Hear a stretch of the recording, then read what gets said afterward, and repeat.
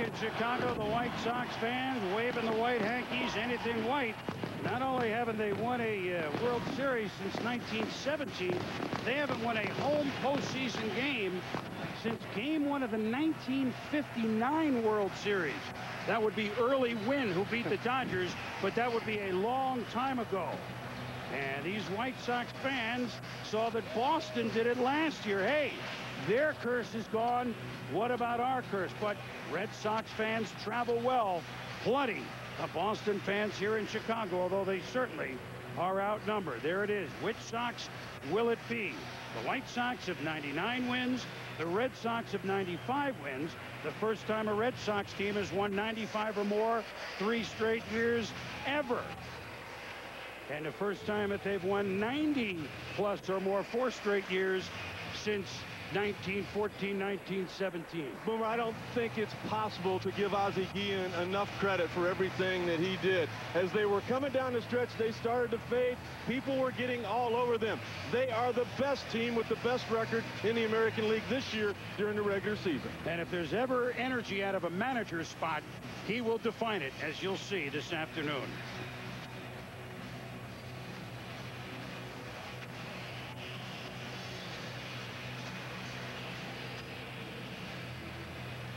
And we welcome those of you that have just watched. The Cardinals and the Padres kick things off here. Padres, well, they gave people a cause to think in St. Louis. And now who will be thinking harder here? The Red Sox or White Sox? And guys, let's point out right away here a 3:10 local start. How the shadows, Mike, you catch. Rick, you pitch. How will this affect everybody involved? Well, I'll tell you right now, it's a real good time to pitch, huh, Michael? No question about it. In 1996, we opened up against the Atlanta Braves at Dodger Stadium at 5 o'clock against John Smoltz. So needless to say, we didn't have much of a chance. The Red Sox line up. Johnny Damon, of course, leads it off, and you saw him run again the last week of the season. Edgar Renteria is the shortstop. David Ortiz, Big Papi, what hasn't he done? Leading the majors with 148 RBIs. Right behind in homers and ribbies, Manny Ramirez in left. Trot Nixon playing against righties, lefties, all of them in right field. Jason Varitek, the captain, who wears that C so proudly behind the plate. Kevin Millar gets the start. He has hit Contreras well, despite the fact that you might have thought Olerud would get in there. Billy Miller, the batting champ of a couple of years ago, hitting 8th. Tony Graffinino at second base, mid-season acquisition, going up against Jose Contreras, 15-7, who's been nothing short of brilliant in the second half. Well, Boomer, you talked about which Sox team will show up. We got to wonder which Jose Contreras will show up. The guy that was perfect in the month of September, he was the American League Pitcher of the Month, or the guy that has struggled in his career against these Boston Red Sox? Well, let's look at the defense, and the White Sox, certainly this is one area where on paper they have an advantage over the Red Sox. Yeah, no question about it. I mean, if you're going to give the Red Sox more than 3 outs an inning, you're really going to be in trouble. So these guys can catch the ball. They're playing good defense and, you know, make the routine plays. You make the spectacular play once in a while, but if you're going to allow these guys to continue to get more outs than they should, they're going to really hurt you. So we're underway with Jose Contreras, a perfect 6-0 in September. You look at a lot of his numbers, and there's the numbers of Johnny Damon, 316. He flirted with a chance to win the batting title for a while, but I think at 316 he didn't have to say excuse me to anybody. Yeah, Rick and I talked to him before the game. He said he feels great. And there's a glove right away by Paul Konerko, hit well by Damon. Konerko is there to snare the first out of the game. Mike, that's such a great point about how important it is for Chicago to make all of the plays and then occasionally come up with a great play like that from Konerko. They have to be on their toes defensively. That, to me, was really the big key to their success. They've got a lot of starting pitchers that are okay. I mean, they've won some games in the past, but they became great because these guys made a lot of plays. Edgar Renteria swinging as hot a bat as he's had for Boston the last couple of weeks. The come over from St. Louis, not as smooth as everybody thought. Look, we've known about Renteria since he arrived as, what, a 19-year-old, and won games for Florida. World Series, a Division Series game against the Giants. He's been a big-time player for a long time, but he scuffled in Boston for him. Agree? He really did, Boomer. And Mike, you know a lot about this. I mean, to me, he had a lot of the same pressure this year that Alex Rodriguez did a year ago with the Yankees. And changing leagues, it's tough for anybody. But he's one of those cut and slash type hitters that in a playoff situation you can't underestimate it, because he's the guy that in the clutch, it's tough to jam him. He has that inside out swing. Takes a lot of pitches, as you see here. 2-1 pitch, and that's fisted. Konerko kind of lost it for a minute, and look at that. Just like you say, Mike, and Renteria's going to try for 2. Safe. They had a chance. But Uribe couldn't handle the throw from Dye, so there's an excuse-me double to look like a shot off the wall in the scoreboard. That's what I'm just saying. It's just so tough to jam him, because he throws that knob across his body right here. Inside, you see, keeps the bat close to his body, and that looks like a line drive. And you know, Mike, there's a lot of guys here for the Red Sox that have postseason experience. There's a lot for the White Sox without it, and that clearly was a play that Uribe could have made. He could have applied the tag. That could have been a big out there. Instead, runner in scoring position, and here comes the big 2. Can't underestimate the adrenaline factor, I'll tell you that. David Ortiz, no full-time designated hitter has ever been named the MVP. He could be the first. It'll be a tight vote with him and A-Rod. Inside the Big Pappy, and each team plays him differently. Of course, with the runner at second base, you're limited a little bit, but still the softball type short center fielder alignment with Iguchi way out on the grass, guys. Shortstop Uribe directly behind the pitcher.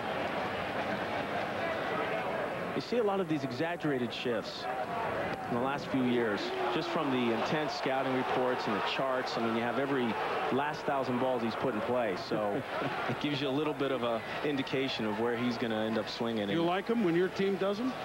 I'm sorry? Do you like him when you guys say, hey, move 4 guys over there? Yeah, I'm a little bit of a traditionalist. I believe the guys have been there for 100 years, so why are you going to move them so much? 2-0 count to David Ortiz. Taking a strike. Part of the strategy, right, is even though they respect Contreras and what he's done, maybe build up the pitch count and see what it's been their strategy the last 3 years. Their outstanding hitting coach, Ron Jackson, he said very seldom do you win a game with a solo home run. Very seldom do you lose one when you hit a 3-run homer. That's their game plan. Inside to Ortiz, and that'll be 3-1 to him. Yeah, these guys take a lot of pitches, and they're not afraid to hit with 2 strikes. I mean, that's one of the keys to good hitting. You were talking with Ron Jackson about that before the game, yeah. No question. Has he done a good job? Of course, it helps to have Ortiz and Ramirez, but he's one of the best. Papa Jack. Those are very coachable guys. Oh, there is that one that dipped right down, and that's, and Seth will have you explain it here. It's not so much the splitter, it's an old-fashioned forkball. Well, he can really get, he uses a softball to get his fingers loose as he goes around it. But Boomer, also what he has added, he's added a straight changeup. He's throwing more two-seam fastballs now than he has in the past. And he's got a slider, not just a fastball forkball guy. Full count to Big Pappy here in the first. Wow, had him fishing. And a big strikeout for Contreras, 2 out. He figured with a base open here, he's going to go ahead and try to expand the strike zone. Right here, 3-2 split, just dropped off the table. Hard to hit, hard to catch. And still, as we mentioned to begin with, hard to see. David Ortiz not normally fooled like that. Now 2 down with a runner at second base, and out of the frying pan and into the fire. There's Ortiz, and now here's Manny Ramirez. 144 RBIs on the season. Mike, you did the same kind of thing, but the consistent production from Manny Ramirez, I mean, to me, just remarkable. He is. He's like a clock. I mean, he goes out there every day, prepares for the game. We saw him watching video before the game in the clubhouse, and knows what he wants to do, knows the pitch he wants to hit. Chopper to third. Joe Treaty. Ooh, he short-armed it to Konerko, who dug it out. Rennery is stranded. Contreras gets out of it. The White Sox coming to bat in the first. Chicago, the White Sox coming to the plate. And manager Ozzie Guillen's starting lineup begins with the man with 59 stolen bases, second in the league, Scott Podsednik adventure, the left fielder. Tadahito Iguchi, a longtime pro in Japan. Excellent first year in the bigs over here at second. Jermaine Dye, first healthy year in about 3 years. You see it, what it meant with 31 homers.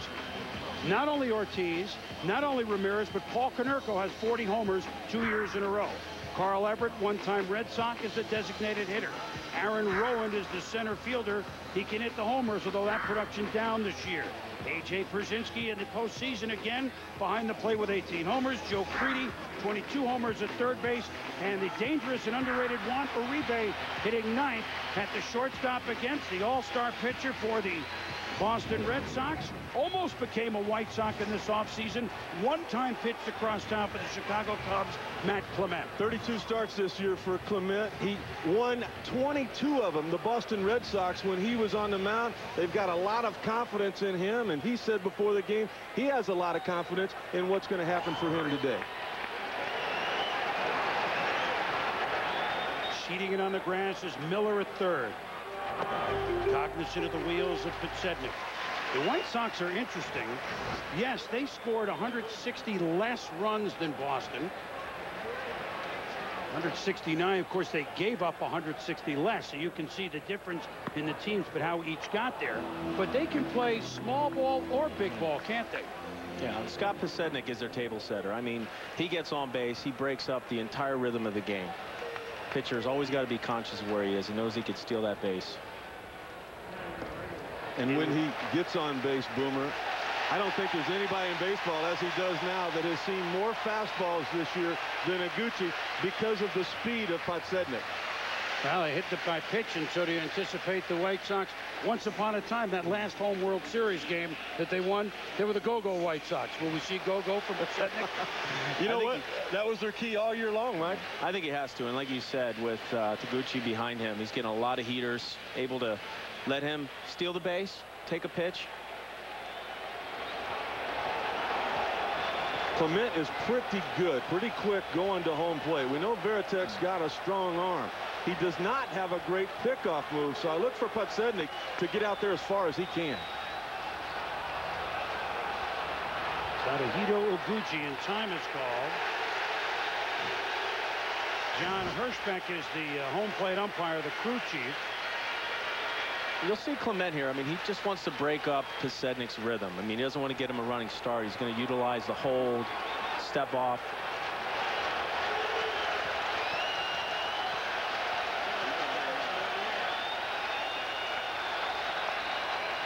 So Clement and Iguchi lays down a bunt. Veritek's going to have to go to first with it.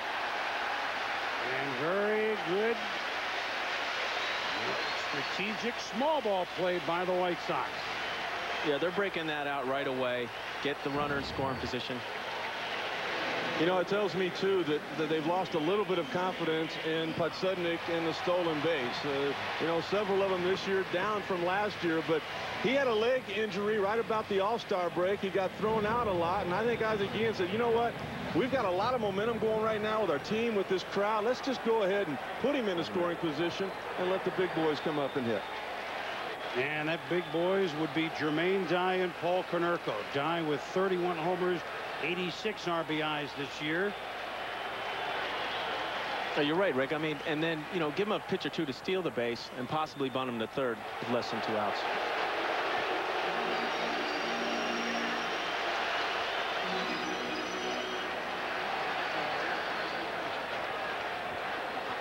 And again, the step out. Podsednik, you know, 17 of 18 times successful when he goes for third. We'll see.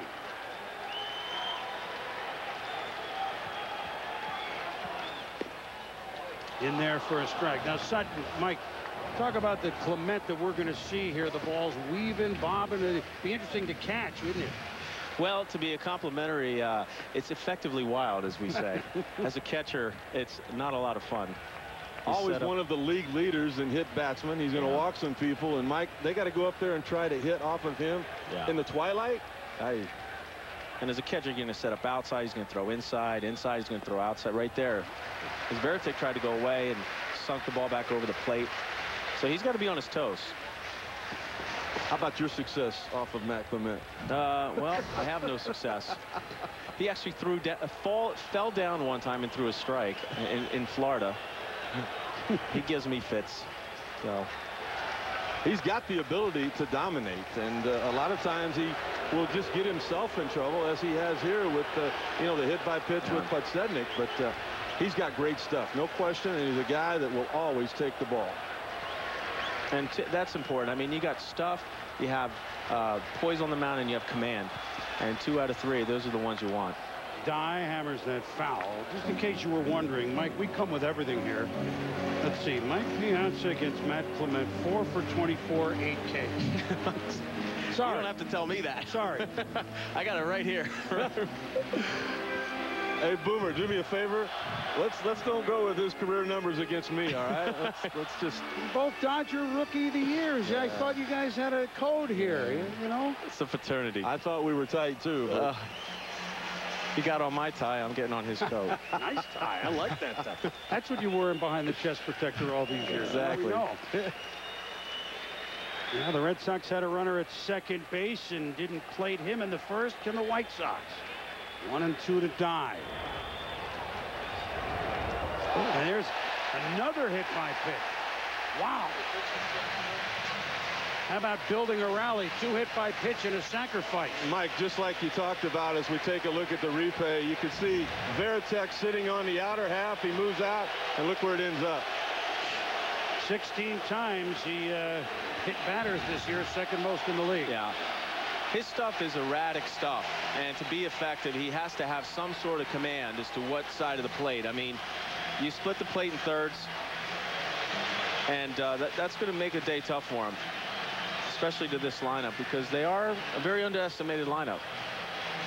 Only 2 men have hit back-to-back seasons of 40 or more home runs for the White Sox. The man that threw out the first pitch today, the injured Frank Thomas, and the man at the plate, Paul Konerko, 40 this year. There goes Podsednik. Veritek with the throw. Safe.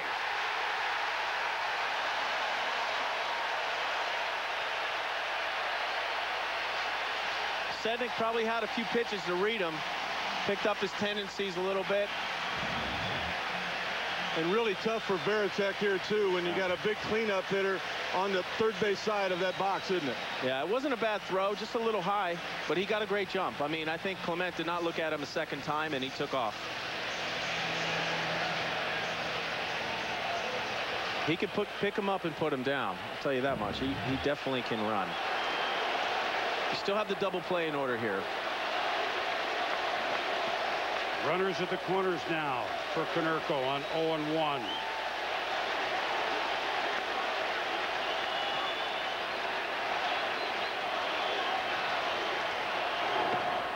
Yeah, I'm looking out there. That shadow is still to get about another half inning. This may be it for at least ball in sun leaving pitcher's hand and ball in shadow at plate.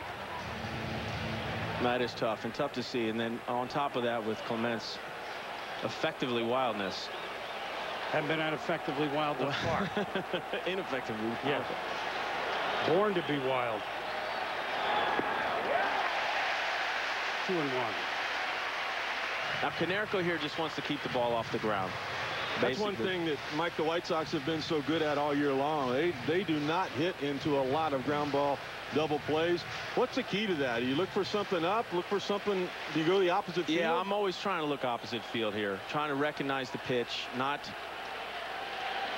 anticipate a certain pitch, let the ball travel, not try to pull the ball. That ball is traveling down the left field line.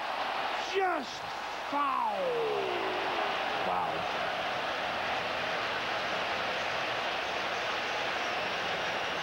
A 2-1 count, and he was ready for it. 2-1 count. Paul just sat back and just a little quick.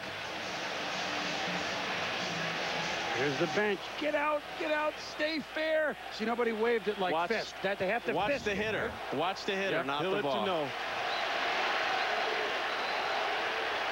Carlton Fisk, such a standout for these two teams. Hall of Famer.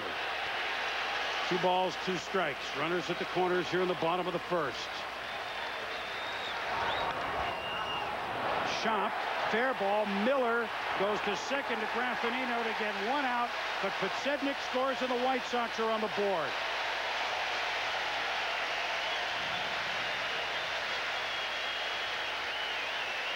Working with us today down on the field and in the stands is Aaron Andrews. Aaron? Well, Boomer, you can really tell these Chicago White Sox are underdogs, can't you? Well, that's what they're playing with, the no-respect mentality. Ozzie Guillen says we are underdogs. He said we've been in first place for much of this whole thing, but you haven't even noticed because when you are the White Sox, you have to accomplish something or you're not going to be in the spotlight. Scott Podsednik echoing that comment, saying, hey, we've been playing with a chip on our shoulder all season long.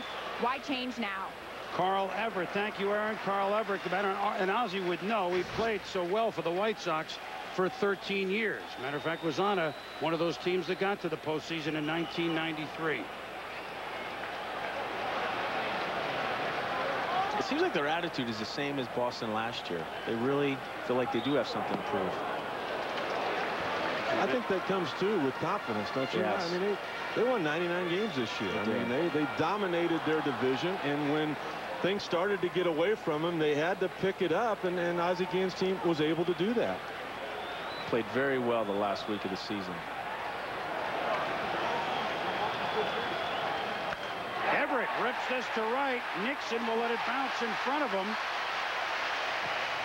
And Konerko stops at second base, so Everett hammering that one.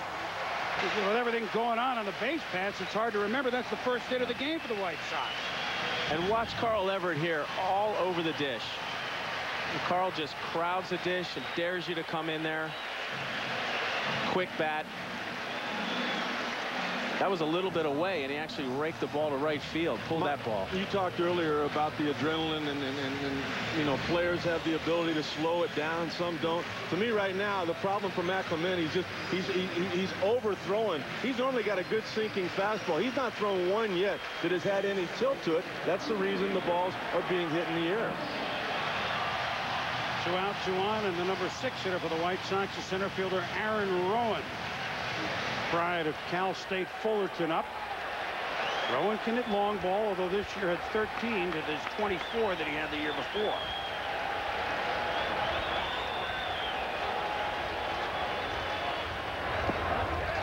That missing. You know, you can't forget the play that Billy Miller made there on the ground ball that was hit by Konerko. If he takes the easy route and goes to first, that base hit by Carl Everett would have been another run for the White Sox. Now I think this would be a huge break for Boston if Clement can get out of this with just 1 run. Miller, one of the best fielding Red Sox, without a question. Gets overlooked all the time for his defense. Solid citizen. Great guy to have on your team. 150 games this year, Boomer, and only 11 errors for Billy Miller. And that's a difficult infield that he has in Boston to deal with.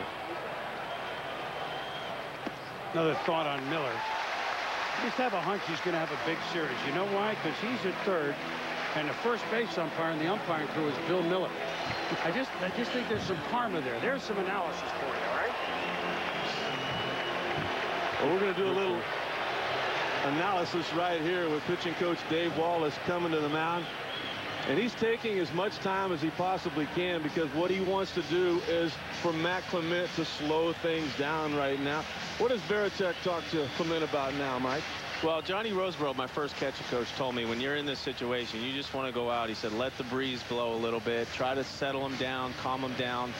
And, you know, change his mechanics. He's obviously reaching for the ball. He's not letting himself, his ability, he's not letting his body deliver the pitch. He's trying to force the pitch. Same thing with hitting. They're very similar. You have to sit back and trust your ability. If you could just keep that same tension on the baseball or on the bat, you give yourself a chance.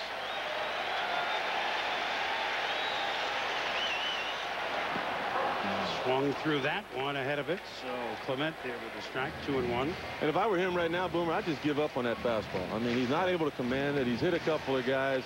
His slider is as good as there is in the big leagues. He got one near the strike zone there. I think you just got to stick with that pitch. And if you're Aaron Rowan, I mean, you got to know that as well. Right there, as you said, with the fastball, just cannot locate that pitch. And the slider's got a definite better feel for that pitch right now. When he's ahead, can add on it. When he's behind, he can subtract a little bit. And you can see the start that Clement had. That's one of the reasons he was an all-star pitcher. Since the middle of the season, not the same success. And Rowan wanted ball 4, but instead we have a full count with 2 on and 2 out, and that means the whirlybird start. There's going to be a consistent strike zone with John Hirschbeck, but it's going to be bigger than most, is it not, Mike? Oh, no question about it. I mean, he wants you to swing the bat. That was a strike. I mean, it wasn't the prettiest strike, but as you said, Veritek was away. Ball traveled back to the inside corner. It did get a lot of the plate. Big situation here early in the game, very early. I think he's got a full slider here, Boomer. I mean, that's been the only pitch that he's really had success with and been able to get anywhere near what he wanted.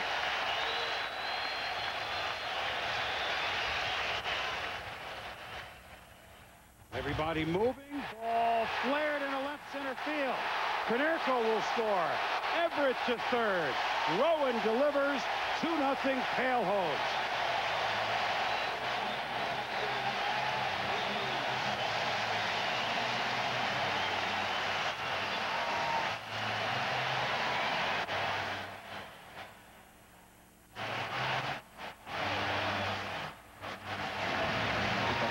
Great call on the pitch here, Rick.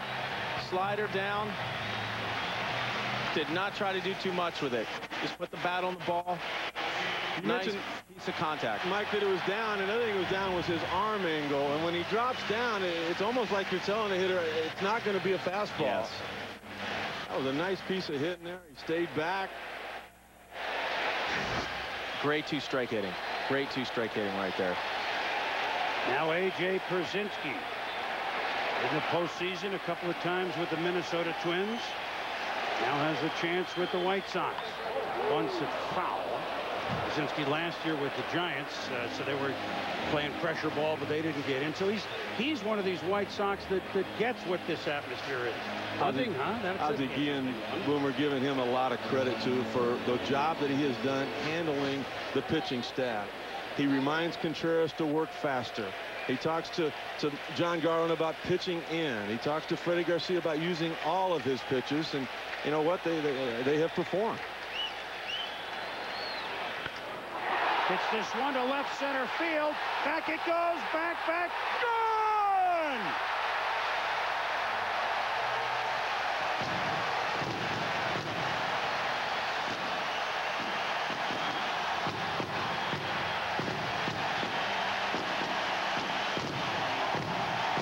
Boy, what a first inning here for the White Sox. A 5-spot against Matt Clement in Boston. You wouldn't know that Chicago hit more homers than Boston. Just one more. That was a big home run by Pierzynski. Boomer, they come in on a roll. They won their last 5 regular season games. They swept the Cleveland Indians in Cleveland, and they keep that momentum going here in game 1. Beautiful swing right here. As I said, didn't try to pull the ball inside out. Put some nice leverage on that pitch. Drove it out the other way. We're talking about his catching. He could still hit pretty well. You know what? So much for the shadows bothering the White Sox. I know. Wow.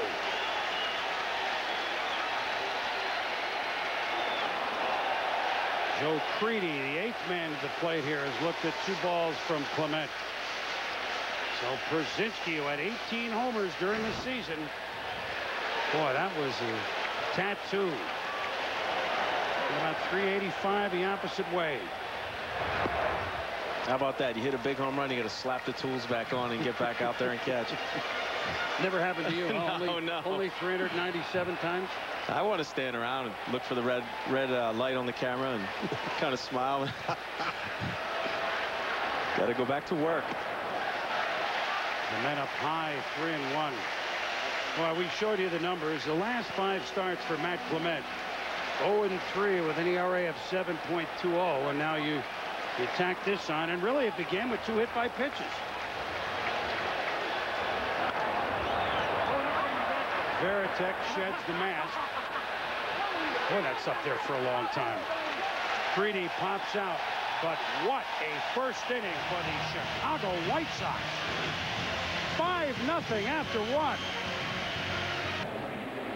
5-run first for the Chicago White Sox on this summer type day. Temperatures mid-80s, humid, and A.J. Pierzynski hit a long opposite field home run.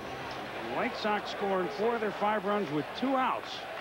And this crowd electric as Trot Nixon, Jason Veritek, and Kevin Millar try to chip away at Jose Contreras. We told you Clement is at the trouble in the second half of the season.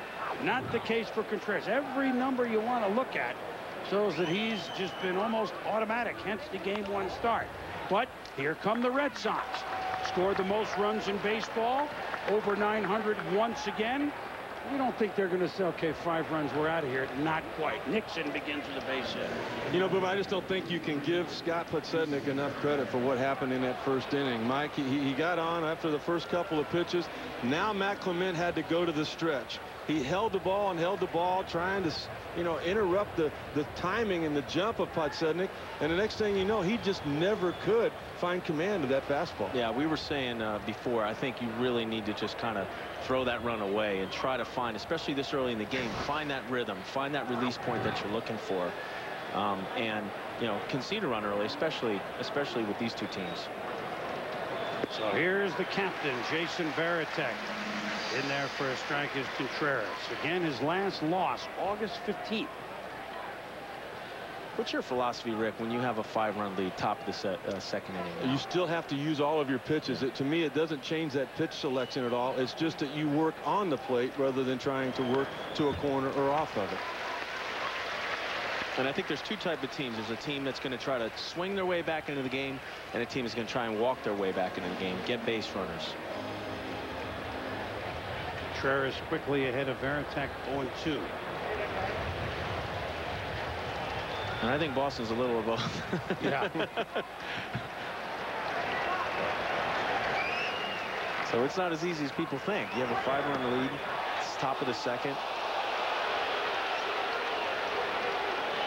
You know, we've talked about Boston's offense all year long. The 3rd year in a row they've led the majors in runs scored. But the Chicago White Sox this year, Boomer, actually hit more home runs than they did. 3 more home runs. Not near as many runs scored, but of course, like you said, Mike, Boston had a lot more base on balls. Oh, the White Sox and there, Veritek didn't like that.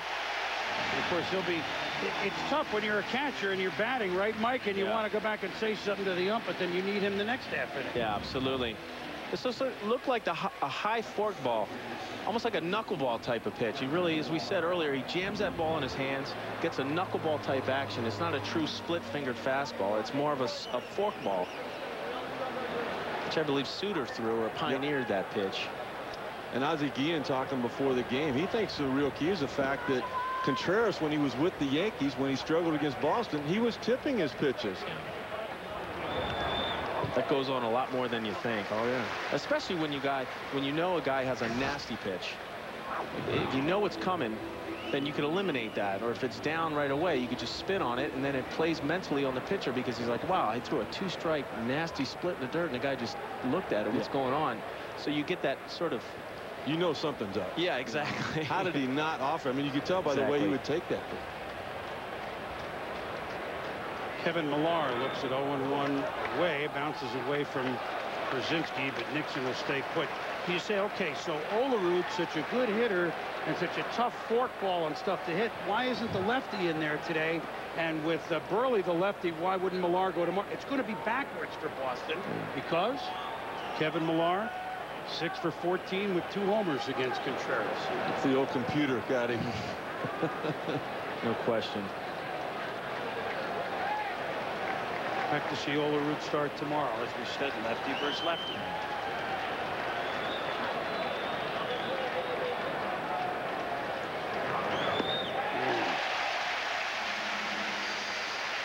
I don't care if you hit from both sides of the plate at the same time. That's a tough pitch to hit. Nope, absolutely. He's really come around. He looks so much more comfortable, Mike, here than what he was in New York. And you think about, you know, the guy came from Cuba to all of a sudden now, you know, with the New York Yankees, it's a difficult adjustment. He really feels at home here with the White Sox. Way to Millar, holds off that one, 2-2. You'll see, especially in these, when he's ahead in the count, these even counts 2-2, expanding the strike zone. And especially with that split, I mean, or the forkball, you want downward action on that pitch. You don't want that pitch to kind of stay in the strike zone. Plus the fact he throws 97. Yeah, that's firm. He rings him up. And Millar will have a word with John Hirschbeck. Mike, that strike zone is going to stay big all afternoon. Both teams knew it, though, coming into the game. That looked like a two-seamer. Actually turned the ball over a little bit. Had a little sink on it. 94 with movement. Yeah. That's a great arm. He's always had great stuff. Now Bill Miller, who has had success. Most of these Red Sox have had success against Contreras in his life, primarily as a New York Yankee. Contreras against Boston, if you want to look it up. 2-4, an ERA of over 11. You know, that's some other years, but they feel good about it. But they're looking up at a big deficit, 5-0. They're looking also at a big guy out there on the mound. 6'4", 245, and Miller holds off. Krzyzewski's pretty much doing everything right now. I'd say he's got to be the front runner and our player of the game, huh? That's a great job there. You to go out on a limb like that already? All right, now, you know me. I've been known to change my opinion. Yeah, nice block there. You see, turn the glove over, didn't get stiff. Try to get like a pillow. You know that ball's going to hurt, but you have to relax and not get tense, because you get tense, that ball's going to bounce off you. Good eye there. Miller backing away of that. Nixon's at first. Miller can work his way on. You never know. You have to get 5 in a hurry. To get something.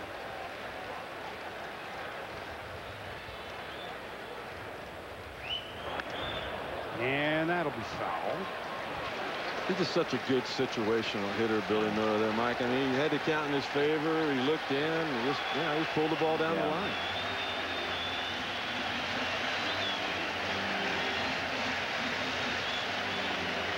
Yeah, you're trying to get something, you're trying to ignite the team, you're trying to get the offense going. Big hit, walk. We always have an expression in the dugout. Don't help him out. Don't help him out. Don't expand the strike zone. Allow him to make good pitches. Crowd getting to its feet on the 2-2 pitch.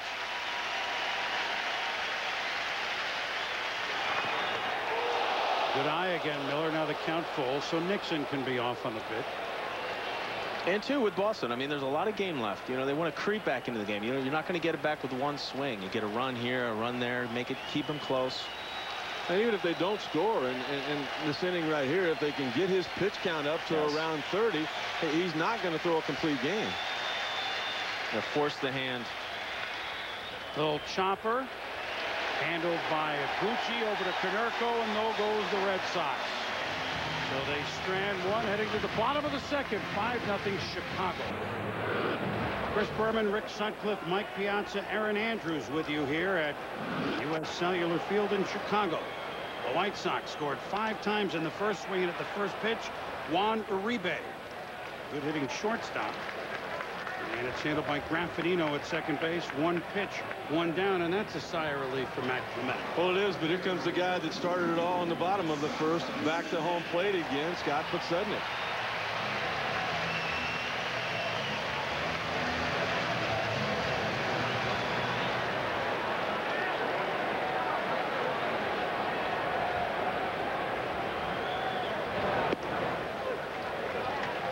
First strike with Podsednik, hit by pitch, sacrificed over, stole up third, scored on a fielder's choice. That's innocuous. At the end of the inning, 4 2-out runs. To center field, Damon won't get it. Podsednik aboard the second time. Down to Aaron Andrews. Aaron? All right, guys, I'm here right now with the big hurt Frank Thomas. I know you'd love to be out there right now, and we'll get to your injury in just a minute, but put a 5 spot on the Boston Red Sox. Your thoughts about that? That's great. Like I told people, this team went through a lot the last 2 weeks of the season. That builds character. They got hot at the right time at the end of the week and rolled into the playoffs. And this time of the year is normally the hot team's going to win this thing. There's a lot of talk about how Contreras would handle this first start. What do you think of him out there so far? Oh, he's been great the whole second half. He's found a home here. He's more relaxed. He's always had that excellent stuff, but now he's put it all together, and he's happy, and he's comfortable, and he's pitching like he's capable. A lot of people were wondering how the White Sox would handle the pressure because they haven't had experience like the Red Sox. You've been in the playoffs before. What have you told some of these guys? Well, you know, with Ozzie, he's made things so loose with this team all year long, and it's been a total team effort. From day one, it's been all about the team. So these guys have really put it together and played as a team, as a unit all year, and that's why we had the success we've had. You missed a great part of this season with that ankle injury. You got a cast on right now. Can you give us an update on what's going on with you? Right now, everything looks great. The X-rays look wonderful. I'm probably 2-3 weeks from getting out of the cast and start my rehabilitation, and that's going to be key for me. But I'm going to be here with this team, and we'll through the end here. Hopefully, we can get a World Series championship this year. You threw out the first pitch. Ozzie was wondering how you do. How would you rate yourself? That was pretty good, a little high. But that's the most nervous I've been in a long time. I thought getting hit was a lot of nerve-wracking thing, but throwing out the first pitch was great. Hey, take care of yourself. Thank you. It's a pleasure, Aaron. Thank you. Guys. Aaron, Frank, thank you very much. Well, maybe if they have bullpen problems, Frank can work out of there, huh? He wants to play next year. You know, he was telling both of us that before the game. I mean, he's determined to come back, and boy, what an offensive player, Mike, he's been throughout his career. Oh, just a force. Look at his size. Started swinging the bat with a lot of authority the last couple of years. Back the way he was. Bluffing is Podsednik at first, and Gucci fouls it. That's what we were talking about earlier. I mean, just the speed of Podsednik at first base. I mean, Mike, what a great pitch that was for Gucci to take a swing at it. Oh, right down the middle. Pulled on. Look at his expression. He knew it. I missed my cookie. That's what we always say.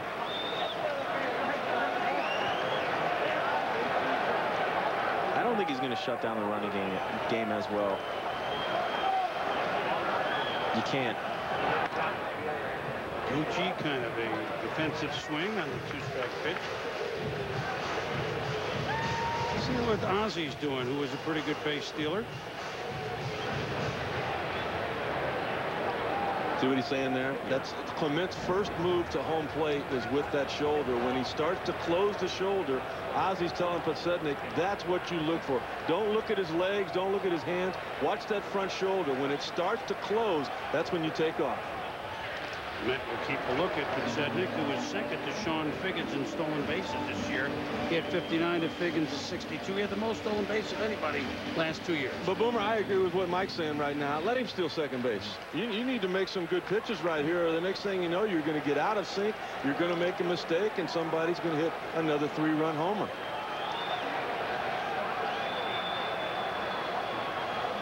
There he goes. Veritek throw. It's a good one. Gone. Well, he just stood up and fired.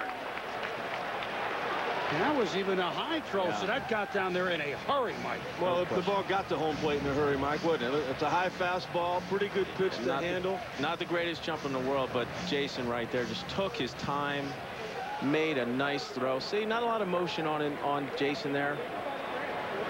Let the ball travel. You can't go out and get the ball fast, and the ball is going to come to you. And he stood back and used his legs and made a beautiful, beautiful throw to second. You know what? Can you get in a base stealing slump? Yes, it's called late in the year and you're tired. 9 of his last 23, not including, and he's 1 for 2 today. Well, sure. I mean, you know, it's like anything. It's any athletic movement, any pitch, anything. You have to be able to throw. Let it flow, and I think he's just a little mechanical right now. And as Ozzie was trying to get him going, you know, look at his sign. Every pitcher has a tell when he's going home and when he's going to first base. It could be the shoulder, it could be the back heel, it could be you know, his hips. Delano DeShields told me he used to look at the guy's rear end. Every time he looked at you know, in a certain movement, it would be coming to first and obviously going to home. So he's got to get back to that sign that helps him. Ball hit well by Gucci, and Damon sliding makes the grab. And Clement survives inning number 2. We played 2 here in Chicago. 5. 5-0. The White Sox lead the Red Sox here as we head to the top of the third on a summer-like day in Chicago. Tony Graffinino, Johnny Damon, Edgar Renteria. And we should say to those celebrating Jewish New Year, Happy New Year to everybody. Happy Rosh Hashanah. Tony Graffinino, the number 9 batter. Big pickup in the middle of the season like night and day from Kansas City to Boston. Has been in the postseason earlier on in his career in Atlanta. And Tony's just a gutsy guy. And hits this well down the line, and that's fair. But Sednick will go over to get it, but Graffinino with a stand-up double, and Boston perhaps in business. Johnny Damon and A.J. Przinsky, high school teammates in Orlando.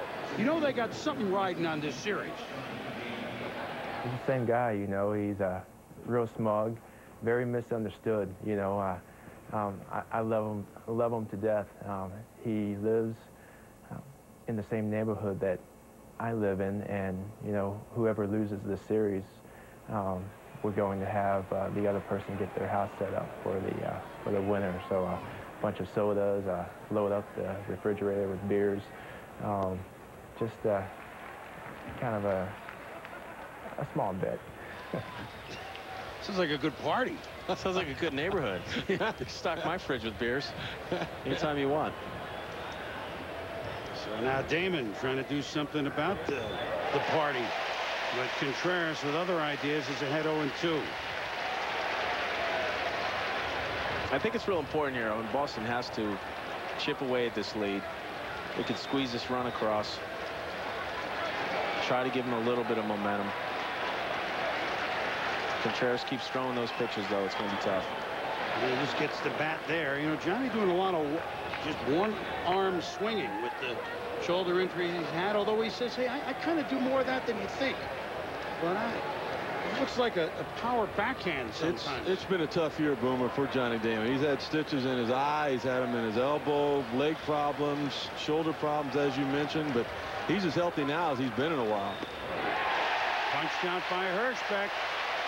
And speaking of Damon and Przinsky, I wonder what Przinsky was saying. Okay, Johnny, you're a small ball player. I'm going to come up in the first inning, and I'm going to surprise you, and I'm going to bunt. Hey, guys, supposing that bunt was fair, we never would have had this. It just tells you how good offensively that A.J. Przinsky can be and has been. He's a 290 career hitter. His average was down a little bit this year, but his power numbers were up during the regular season. Maybe it was by design. He was just setting a trap. You never know. Yeah, that's why, Mike, I marveled at what the White Sox have done this year. When, you know, with A.J. in San Francisco, they talked about, you know, he didn't have the right attitude. When you look at the lineup, Piazza, 9 years at the minor league level.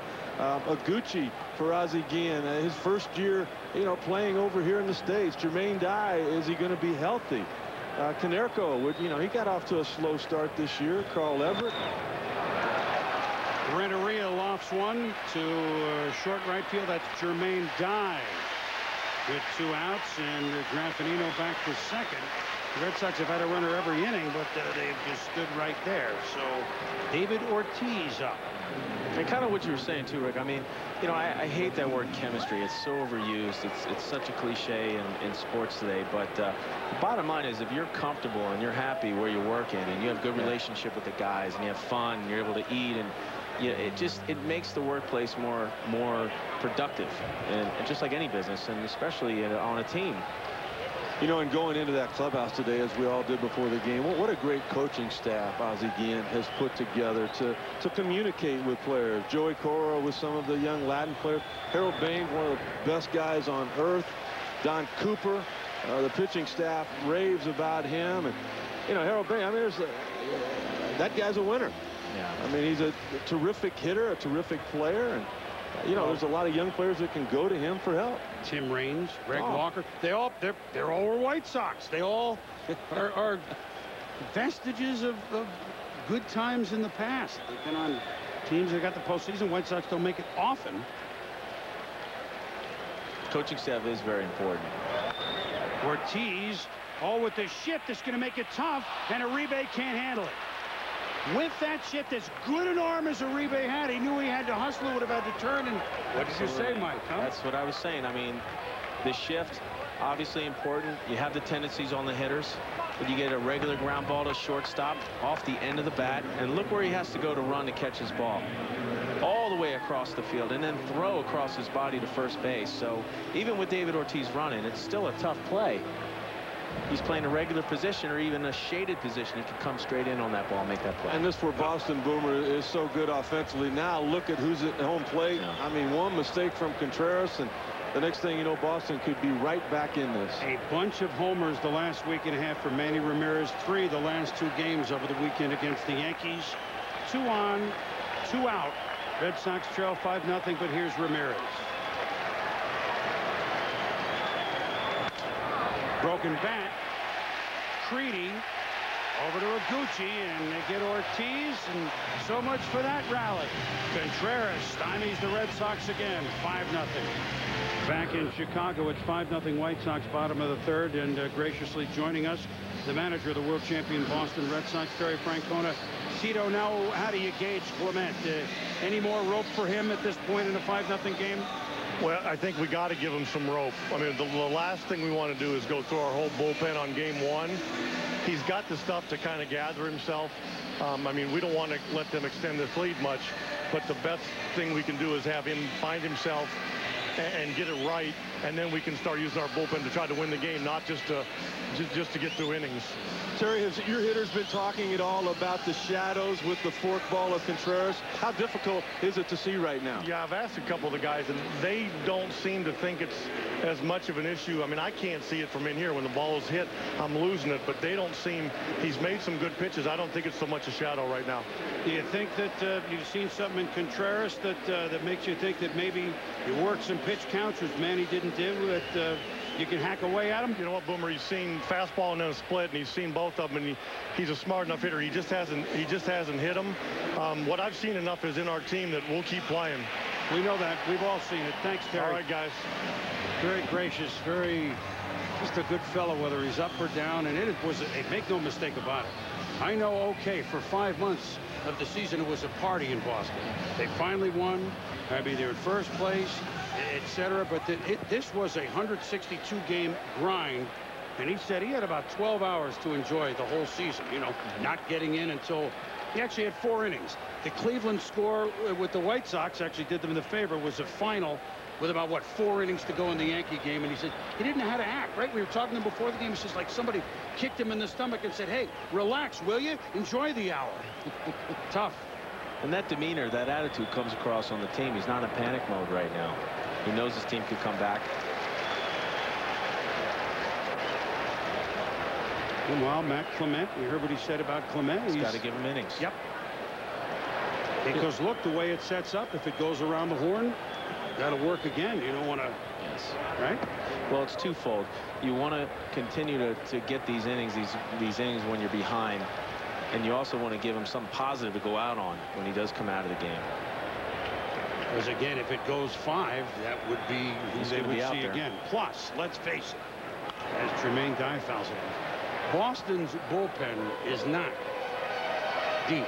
It's not the kind where you got 5 or 6 guys that are, you know, they patchwork that all year.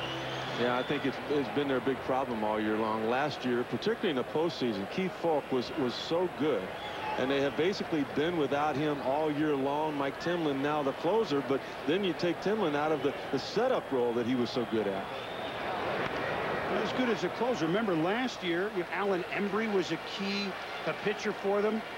Had trouble for really the 4 months in Boston. Now a member of the Yanks.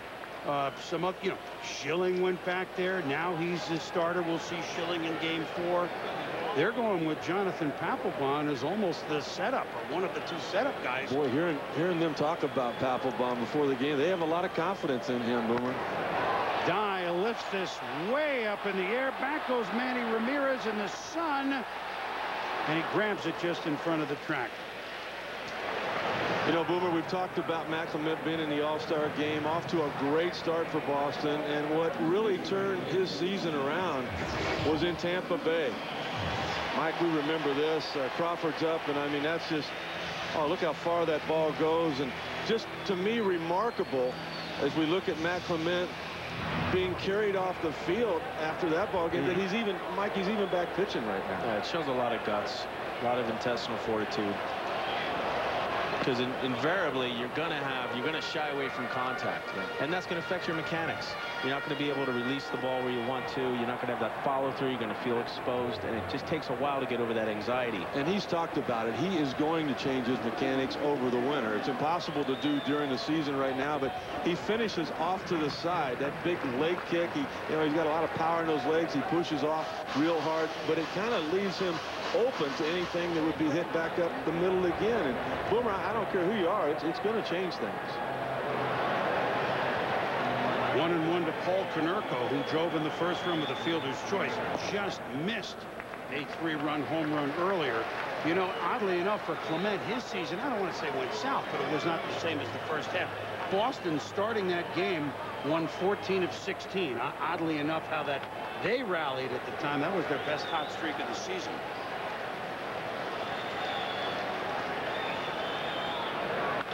Konerko, deep to left, back it goes. Didn't miss this one. Gone.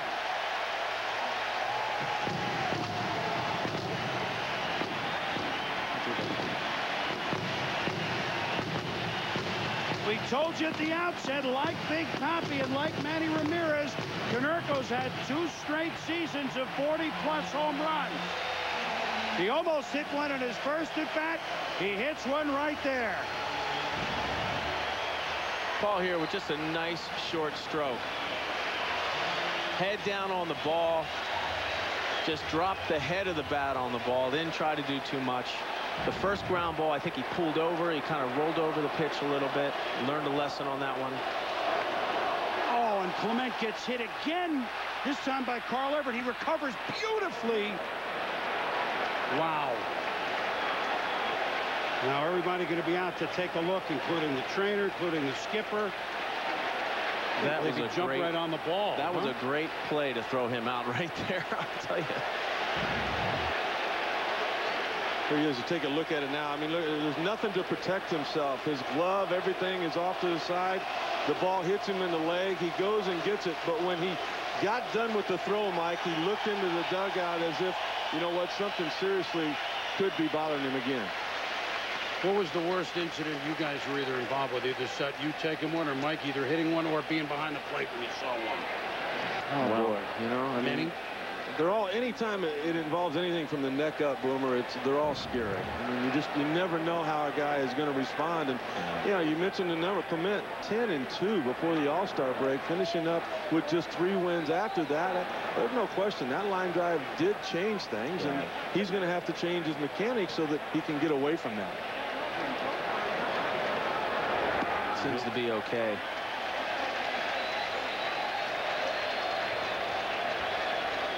And he says, I'm fine. Yeah. As we were talking earlier about his release and being in a ready position, not only does it allow you to make better quality pitches, but also to field your position. And you, Rick, you know as well as anybody, if you can field your position, once you release the ball, you're an infielder. And when you've got a guy like Clement, his out pitch, his best pitch is that sinking fastball. Boomer, he's going to get a lot of ground balls. You'd like to be in a position like a Maddox or a Hampton to be able to do something with it. Aaron Rowan singled and was aboard A.J. Przinsky's 3-run home run in the first inning. Just watching that last pitch, Mike. I mean, that's not the normal finish of Matt Clement. Watch what happens as he throws it. He knows he leaves it there. Look at, see how he flinches right there? Almost short-armed it a little bit. Exactly. Certainly can understand it. Oh. Yes.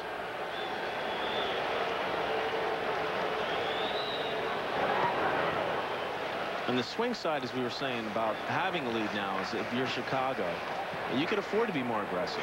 You can roll the dice. You can go ahead and try and pop one out of the ballpark because 3-2, 2-2 game, close game. Now they can just go ahead and go for the pump. See Paul Konerko there. You know what? There's a dilemma in Cranston, Rhode Island right now, where his grandma lives. He was born in Rhode Island and moved to Connecticut. I mean, he ended up moving to Arizona at 11, but what's got about dilemma? a dozen family members that were thrilled for him, but You got to think Cranston, Rhode Island. They happy for him, but oh, the Red Sox and they're happy for him. That's Grandma. Blood is thicker than mud. Yep.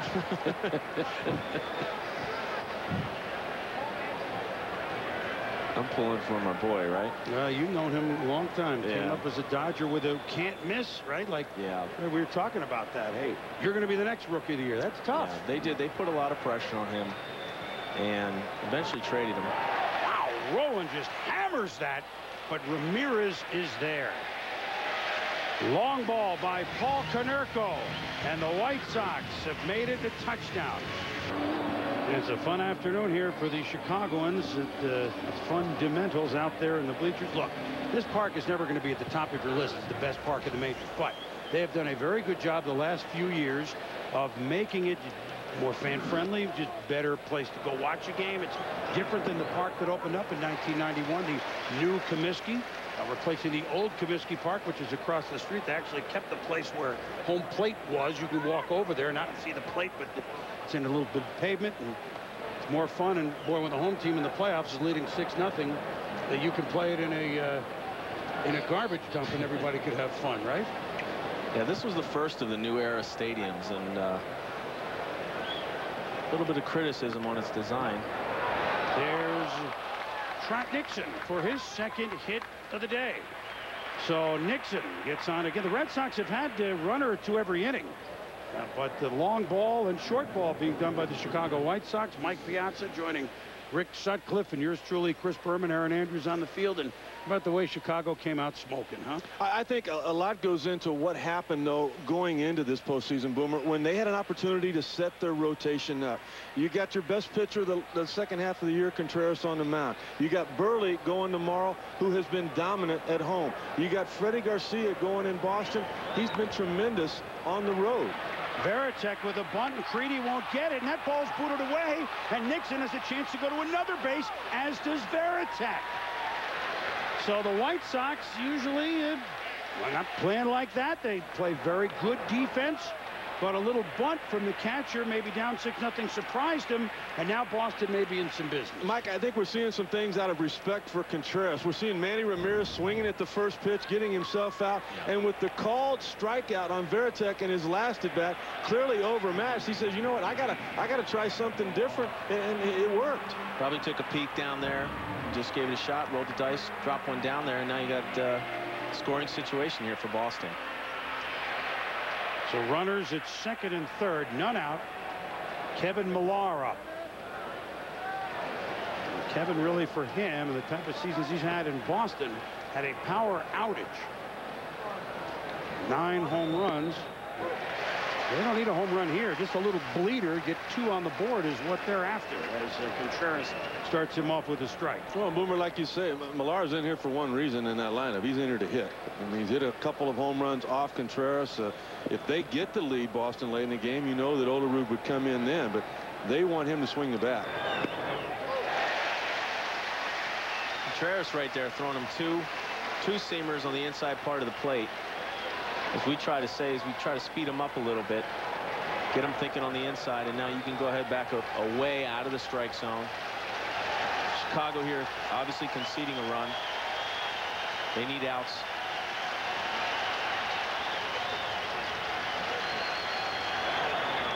Away, and that one bounces to the screen, and scoring is Nixon. Over to third, Varitek. Now they got 910 runs during the regular season, and a lot of them came not that way, but they'll take it. Boston on the board. Well, 0-2 pitch here out of the strike zone. Almost impossible to block. You really have to shift. You could just throw your glove at it and hope it sticks, but there's nothing really you can do on that pitch, Rick. A little single, a bunt single, error, wild pitch, Boston on the board. Chop foul. 20 wild pitches, Contreras, this year. He and Freddie Garcia tied for the most in the league. Well, just like what Mike said, there's nothing that a catcher could have done there. And the White Sox have been so good defensively all year. You know, a bunt single, they kick it. You put runners on base. You put pressure on the opposing team. And a couple of runs it looks like they're going to get already just on gifts. Ball hit well to right field. Jermaine Dye not going to get it. Veritek scores. Millar went a long way the opposite way, and he's in with a double. 6-2. After taking Mike those first 2 fastballs in, it's almost like Millar had a game plan all along. He's going to look for something away. He got something soft. He gets a little slider there. Brzezinski and Contreras not with the confidence to go with the fork ball. That was a great at bat by Kevin Millar. No, you're right. He did not. He didn't sell out there. He had a plan, stayed with it. He said, "I'm looking for soft, something away." Threw him 2 firm fastballs in the inside part of the plate, and he still was not afraid to hit with 2 strikes. Really, exactly. That was the first guy that we've really seen like that. He didn't go away from his game plan when he fell behind. Interesting, the skipper out, not the pitching coach. Ozzie Guillen out to the mound to talk with Contreras. Of course, might have a better chance of actually talking, although Contreras is okay with English, but, you know, Ozzie's Spanish probably better than Contreras' English with Tom Cooper, the pitching coach. That's just a guess. I think you're correct. Bill Miller up. Millar at second. 2 runs home.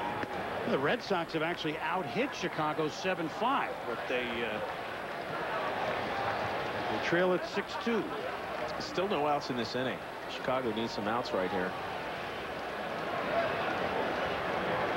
So you could find yourself on the end of a very crooked number.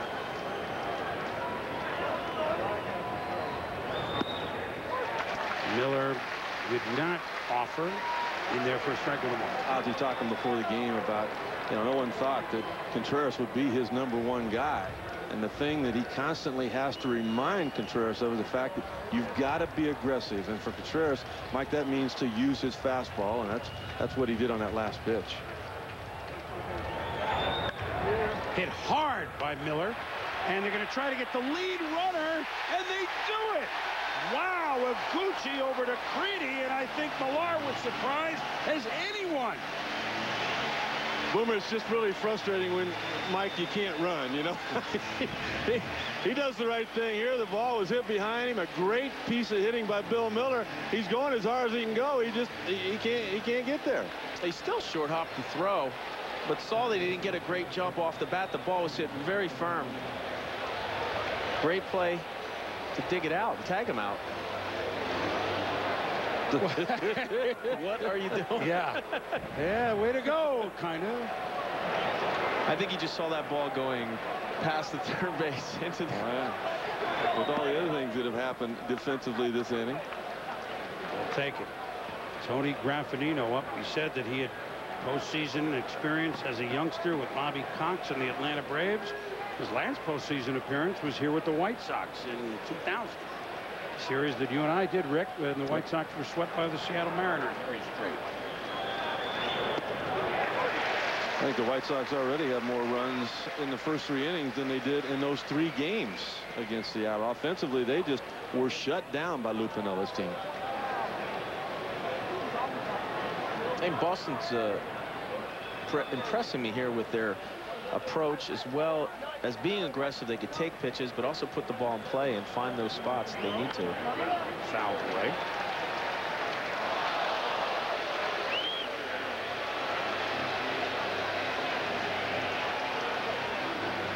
Two runs home, a potential run cut down at the third. There's the Matt Clement. He's got quite a experience on the mound. Long ball, the shot that he took. You heard what Terry Francona said. We're going to pitch him. Check swing. And it certainly will be too slow to turn 2. Surprised they even tried it. So the lead runner is gone. Graffinino on a fielder's choice. And Aaron Andrews with some on the Red Sox pitcher. Aaron? We're still trying to see what the trainers can tell us. They said they'll let us know shortly. But Matt Clement has been sitting with David Wells on the bench, just kind of laughing, joking around, having a good time. He did get up earlier when he came to the dugout. Looked like he was moving rather gingerly, but Wells asked him how he was doing, and he said he was doing okay. We'll let you know if there's any other news, guys. Well, if you want to feel better, you sit next to David Wells, yeah. I guess. That's... I don't know if he's quite the doctor that you need in this situation. And that certainly has the proverbial game face on. He wants Johnny Damon in there for a strike. I go to something, and you guys were talking about the way Contreras is pitching. That we met with Ozzie Guillen before the game. What did he talk about when we asked about Contreras? He's now a fastball pitcher with a forkball rather than a forkball pitcher with a fastball when we first got him. And explain what that really means and what we're seeing out here today, guys. Well, he's just not a two-pitch guy. And like Mike was talking about, he's using two different types of fastballs as well, but he's being aggressive, staying in the zone. They really haven't hit the ball hard this inning off of him. They've kicked it around a little bit, but he's got a chance to get out of here and still have a 4-run lead. Damon ahead of that one, and he strikes out. So the Red Sox get a pair, but another high. That Minnie Minoso? Oh, they brought them all back here. It's been a party thus far in Chicago. The Red Sox have pecked away with a couple of runs, but now here's the hitting star for the White Sox, the catcher A.J. Pierzynski, who in the first inning hit a 3-run homer to the left center field seats. Opposite way with 2 out. Took a 2-0 game, made it 5-0 against Matt Clement. Well, if he's going to bunt, it's not a bad spot. Ignite another rally. Well, that doesn't look like a bunt to us. He rattles it down the right field line. Trot Nixon over with it. Pierzynski into second. Homer now double for the catcher.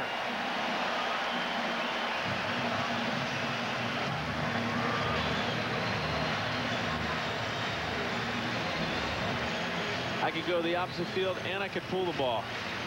Fastball cut a little bit towards the inside part of the plate. He's quick enough to get it in the corner.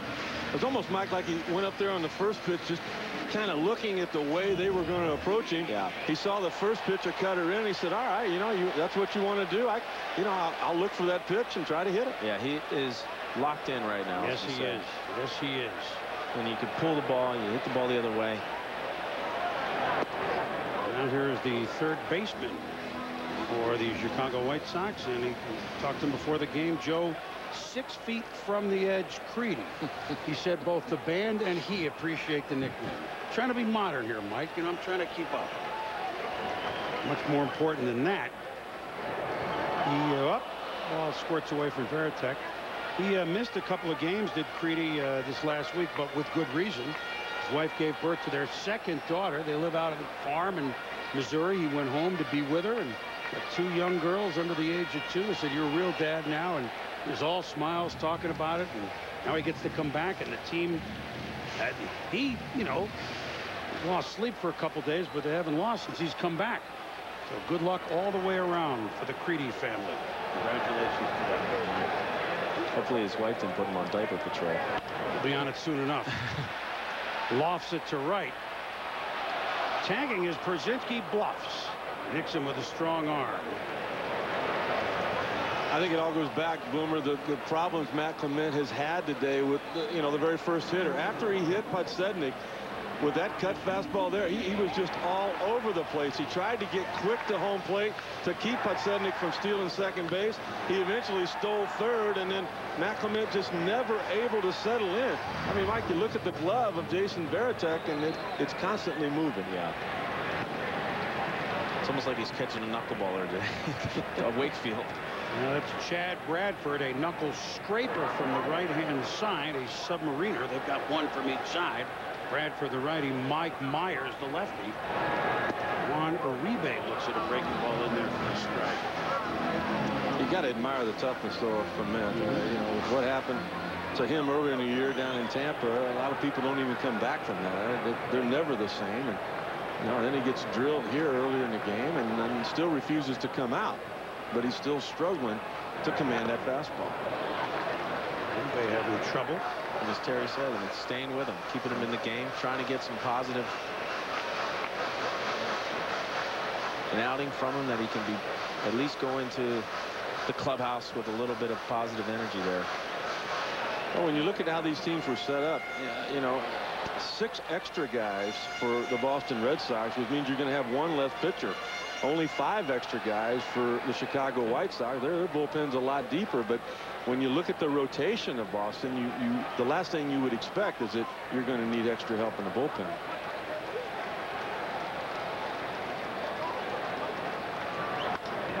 Hit well by Uribe. Back it goes. Back. Go! run. Another White Sox home run.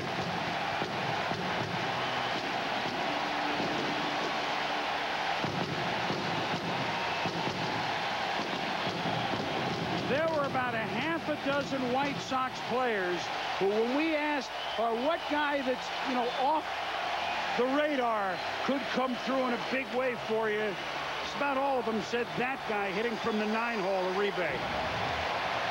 Uribe here likes the ball close to him. Just blew open those hips, got that bat through the zone. Once again, though, Veritek wanting the fastball up and in off the plate, and Clement not able to get it there. And activity in the Boston bullpen right now. You don't know how much longer Terry Francona is going to stick with his starter. So those 2 runs that Boston got to make it 6-2, now 8-2, and the answer is no longer. Here comes Francona, and a rough outing for a very game pitcher in Matt Clement. But he gave up a 3-run, a 2-run, and a solo home run. And the White Sox have the hitting shoes on. Clement is gone here in the 4th. So was that ball hit by Uribe. 8-2.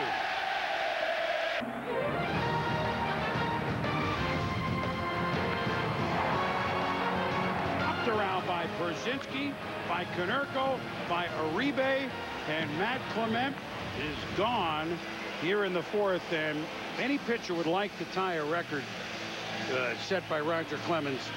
This isn't one of them. Most runs allowed in a postseason start, 8.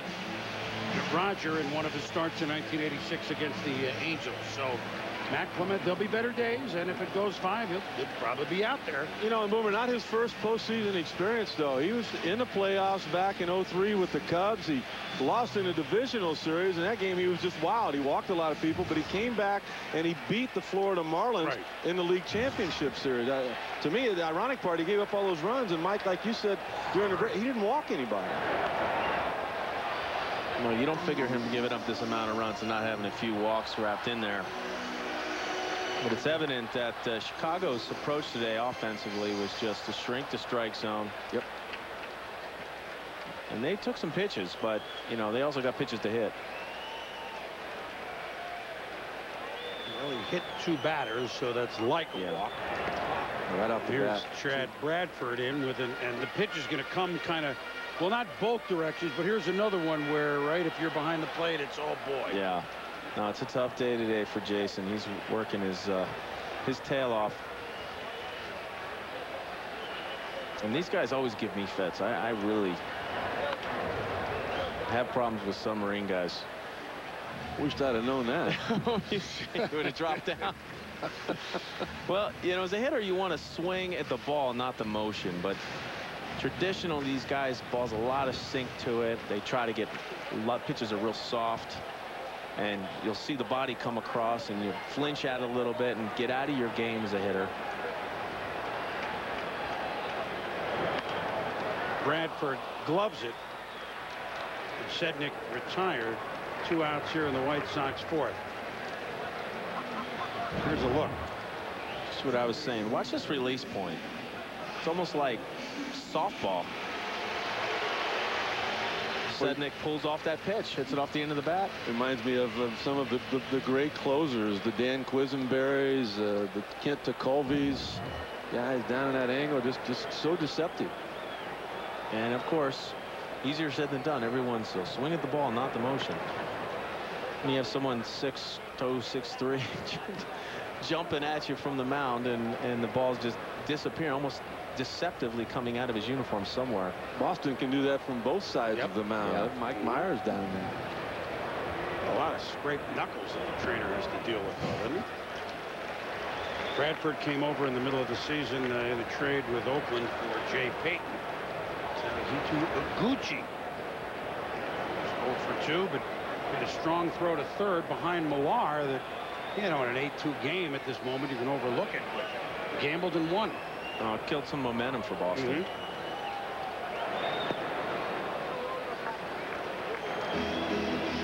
Gucci, a star in the Japanese leagues, 3-time Gold Glover over in Japan, a 4-time All-Star, over there, 30-year-old rookie. And really opened up eyes here in Chicago.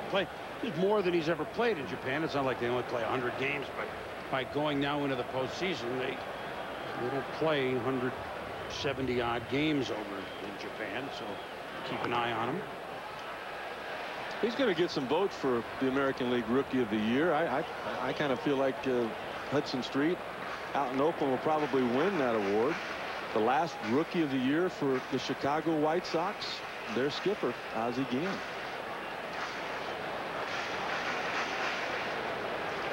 Still young. You know, if he could just relax a little bit, Ozzie. He's still have young. a little fun. Don't be so stoic. I mean, old school. It's interesting who you learn from. And Gucci learned that Bradford's going to strike him out. So Bradford comes in and quells the rally, but 2 more home for the White Sox. 8-2. Back in Chicago, Jose Contreras with an 8-2 lead for the White Sox as we hit the top of the 5th. 2-3-4 for Boston. Edgar Renteria, Big Papi David Ortiz, and Manny Ramirez. An uphill climb, to say the least, at this point. So within 4, and a man in scoring position, cut down. Then a Uribe's home run now regains the 6-run lead for Chicago. Meanwhile, Jose Contreras, lifetime has struggled against Boston, but I don't know that he had 8 runs to work with through 4 innings that often either. He's just a completely different guy than the guy that struggled in the past. He's so much more aggressive with that fastball in the strike zone, and then when he gets ahead, he gets 2 strikes, he starts thinking about that strikeout. And Mike, with that forkball he's got, with the good slider, he's got a lot of ways to go about getting it.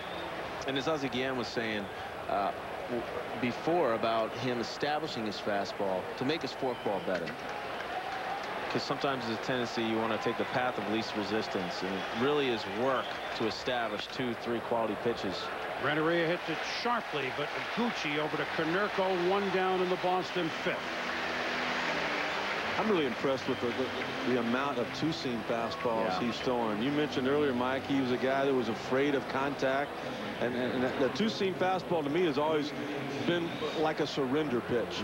I'm not surrendering the fact that you're going to get a hit, but I'm surrendering this at bat. I'm not throwing you another pitch. I'm going to throw a sinker, and if I get that late movement to it, you're going to hit it on the ground somewhere, and the at bat will be over with. I can get deep into the game. So now here with nobody on, here's the even more exaggerated shift. With a runner on before, we saw the shortstop Uribe right behind second, but now Uribe's on the outfield grass. So is the second baseman Iguchi. Konerko almost on the grass.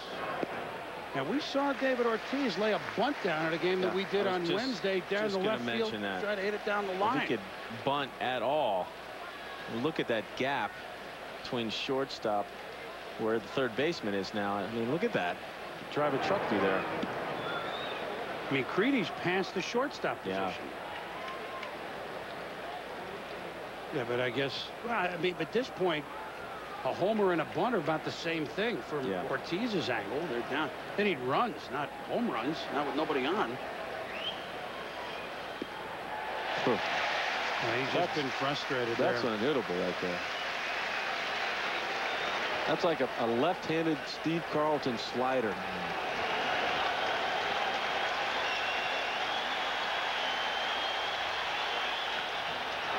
You know, we did a game early June in which Contreras pitched against the Angels, and he's working faster even than then.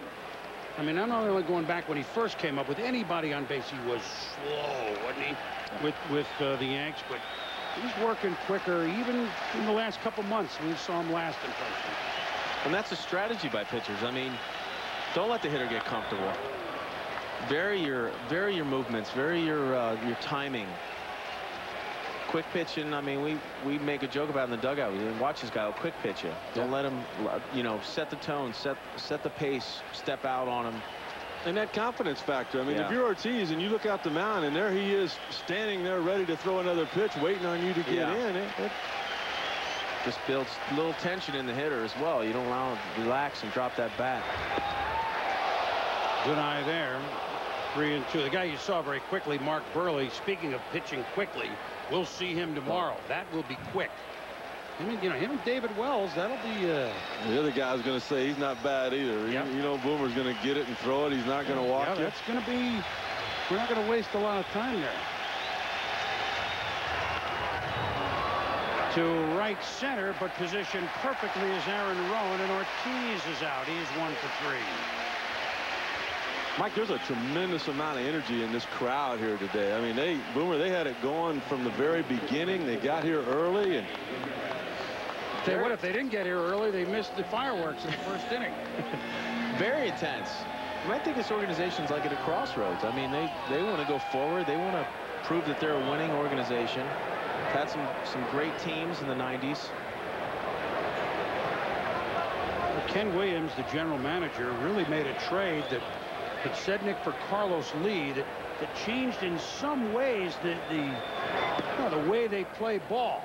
Not to say that we said they've hit 3 homers today. They have more homers than Boston. It's not that they don't hit long ball, but that was a runner for a big time hitter, and that kind of changed the face of them a little bit. Well, you live by the sword, you die by the sword. I mean, if your team is built around the 3-run home run,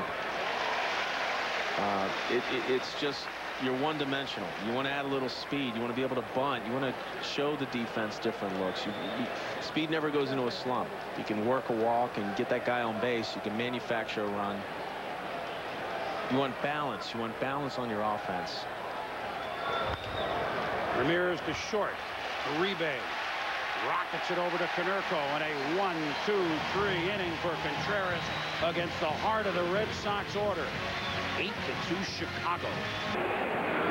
Big lead for the White Sox in the bottom of the 5th, 8-2 over the Red Sox here in Game 1. And joining us now in the White Sox dugout, the skipper, Ozzie Guillen. And Ozzie, the approach against Matt Clement, was it something you guys saw early? Was it a different approach, or the balls were just up for all the home runs? Well, I think we have to make him throw strikes and make him get the pitch count. I think the guy surprised me today. We hit that many home runs. We hit 200 home runs during the season, but really surprised me we hit that many having Clement pitch. Ozzie, your pitcher Contreras struggled in the top of the 4th inning. You went to the mound. What'd you say to him? I just told, forget about the runners, just eliminate the hitters. That's more important. I think sometimes Halsey got cut off watching the runners and worry about the runners, not the hitters. Ozzie, we saw you with Scott Bisegnet trying to look at the Clement's shoulder, and are you just trying to get him to continue to be aggressive, that he could steal those bases? Well, that's the first thing I saw him moving. That's why a lot of people, when they go to steal base, they see a different part of his body. And I was telling him the first thing he moved in the windup before he got to the plate, he was his shoulder. Well, Ozzie came bounding out during the pregame introductions. Looks like the team was running right behind you. Keep it going. Thank you. Thank you. See you in Venezuela. Ozzie Guillen, always a good day. Always a good day at the park. And when you're managing in the postseason and you're the first time and you're up 8-2, that would be a good day. Well, you know, Boomer, he's done a lot of things in the postseason. He got there as a player. Jermaine Dye up the middle, Renteria. Millar one out. And you now remember, I thought the whole key to that series, when he was the third base coach for the Marlins and they got past the Giants and went on to win the World Championship, they were flat. The Giants had their number, and all of a sudden there was a base hit to right field. Jose Cruz was the right fielder, won a Gold Glove that year. I mean, it was shallow. There's no way you should have sent the runner, but Ozzie said, you know what, we got to wake up. He sent the runner. It was a bad throw. They scored the run. They won the game, and as they say, the rest was history. It brings a lot of charisma. It brings a lot of energy to the team. You know, that could be good and bad. At times, it could be a little over the top, but you know, it works. I think the guys get response. Be your best friend, but he'll also he'll put that foot in your rear if he needs to. Ooh, and quickly. Paul Konerko almost homered in the first inning. Drove in a run on a fielder's choice, then did homer in the third inning. You know, Boomer, Ozzie, and he says some things that not everybody could get away with. You know what I mean? He told the front office when he took over the team 2 years ago, he said, you know what? You don't take a donkey to the Kentucky Derby. He said, I need some horses. You know, and he was talking about the pitching staff. They traded for Freddie Garcia. They added El Duque. They added Contreras. And, you know, he rode those horses to a 15-game lead on August the 1st. They got a little tired. There were some people down that backstretch started gaining on him, and man, he pulled that whip out again. And you know, they would be burying him right now if this team did not make the postseason.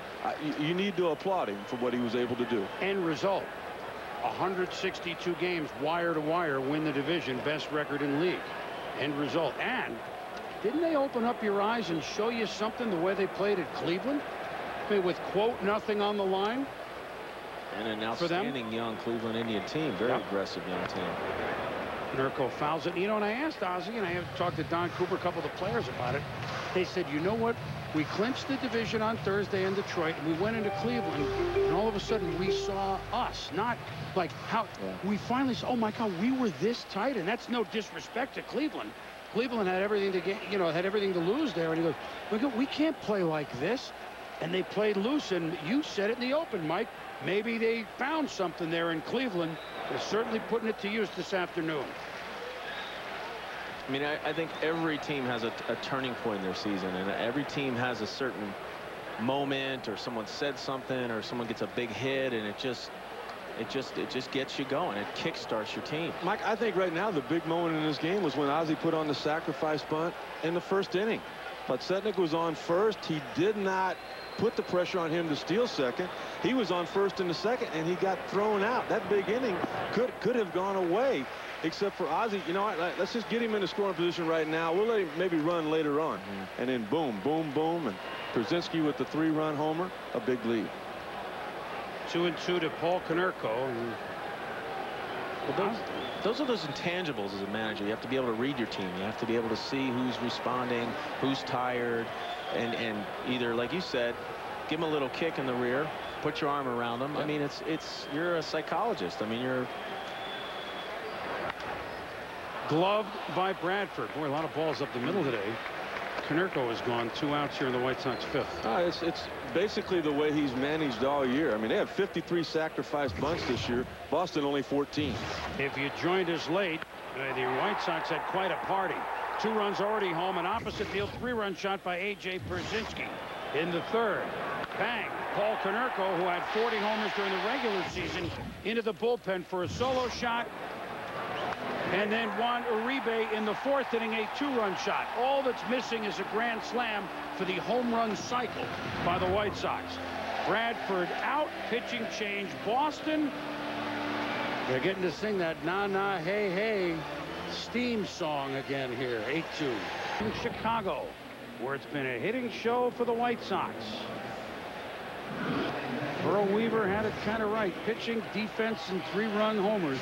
The defense not stellar, Chicago. The other parts, absolutely. The pitching's been pretty good. Yeah, the pitching and the homers have certainly been that way. And now, Jeremy Gonzalez, one-time Tampa Bay Devil Ray and Chicago Cub. And now he's in, and if he can just pitch, he'll be an inning eater now. And Bradford was coming on, well, maybe we get a game and this, but now what Francona said, you know, I didn't want to do at this point. Gonzalez could go, he could go 3 or 4. Carl Everett is up. I think that if Boston doesn't get any closer, he's the closer. He's going to finish this game. He's the closer. It's his.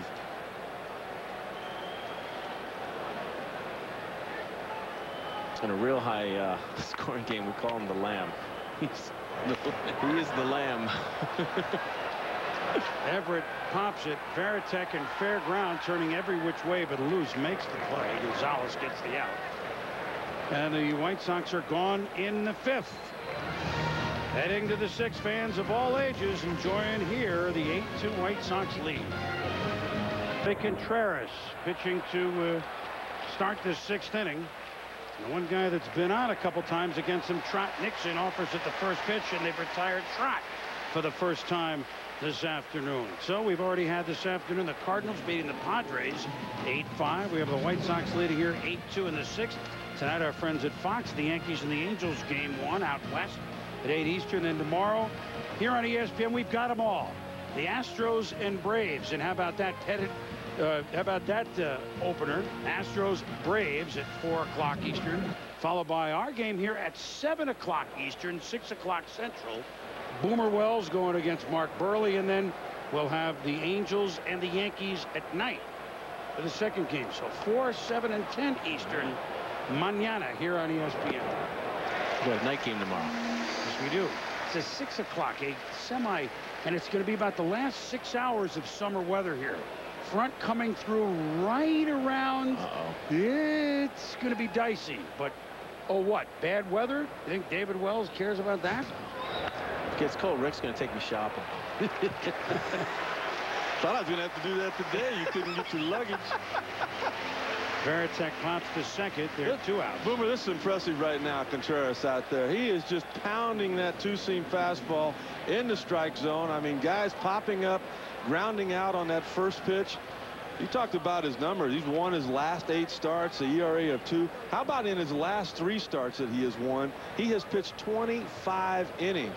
I mean, that's a horse. Yeah, look at his disposition on the mound. I mean, still aggressive. It's easy sometimes when you get a big lead to not to continue to concentrate. That's just what Ozzie told him when he went out to the mound, you know. Exactly. Forget about the base runner. Focus on the hitter. He's driving every pitch right through the strike zone here. Millar down the line. Fair ball. Creedy up. Konerko with the scoop. 3 up, 3 down for Contreras again. But Ravi, we know that you and Pedro could be there talking baseball in your sleep, and by the end of this week probably will be. You're still pretty good at it. We looking forward to that. As Aaron Rowan, A.J. Pierzynski, Joe Creedy up here for the Chicago White Sox. Matt Clement gone in the 4th, and Bradford dispatched. This is Jeremy Gonzalez now working here to begin inning number 6. A lot of changes made this year by the White Sox. Ozzie Guillen to begin with. Aaron Rowan. Mike hitting that 3rd spot for a long time. You saw Carl Everett in that. Jermaine Dye in there now. And yet when, you know, we walked around the clubhouse, you didn't feel like anybody was upset. I mean, he has a reason for a lot of the things that he does, and you know, it's remarkable the respect that this guy has already gotten in just his 2nd year. By the way, I don't think he cares if anybody's upset talking to him. He never really has. Don't, right? You know what? And he didn't as a player either. You know, just respect. I don't care if you like me or not. Yeah. You're going to respect me because there's going to be a reason for everything that I do. And that reason is the team, not the individual. Yeah. The hitters now, Chicago, you do not want to get into any bad habits. You want to continue to concentrate, not to expand the strike zone. Because tomorrow night you may be up with a 2-2 game in the bottom of the 8th inning. So last thing you want to do is get into a lull or in a concentration lapse. Pretty remarkable that they hit a 200 home runs again this year, the 6th straight year they've done that. Boomer, when you think about the guys that they lost, Carlos Lee, Maglio Ordonez, there's some power right there. Valentin, he was a power guy for him. And, of course, the guy we saw throw out the first pitch was injured most of this year, that being Frank Thomas. 200 homers again in the Yankees. 6 years in a row. They'll do it. I think also, too, Rick, what you were saying, I mean, you know, you plug in different guys and you're looking for that right combination, and different personalities come in, and you know, obviously you're going through the numbers as a general manager, as a staff, but sometimes a team that looks good on paper just doesn't play well together. Now Aaron Rowan gets a base on balls. Here's our pitching summary brought to you by Yellow Book. Summary for Contreras, outstanding. The last inning, by the way, 1, 2, 3 in 6 pitches. Matt Clement gave up long balls, gave up 8 runs. He was gone inside of 4 innings. And now, don't have to explain much more than this. One pitcher had it, one did not. 8-2. And it's pretty much been one pitch that Contreras has thrown that has gotten him to that point. That two-seam fastball with a lot of movement, no walks, really hasn't even cared about the strikeout. Now, there's a hit by pitch, the 3rd White Sox that's been hit, and so Pierzynski has homered, has doubled, and now aboard again with a hit by pitch. I don't think there's anything to this. I mean, he's having a big day offensively. But once again, Jason Varitek, he might as well not even put the glove up. They've not come close to hitting his target all day. Yeah, I don't think there's any message to this pitch. I mean, basically, they're just trying to get him off the plate a little bit. He's feeling a little comfortable, move his feet. You want to get him out of that rhythm. I mean, he's so locked in right now.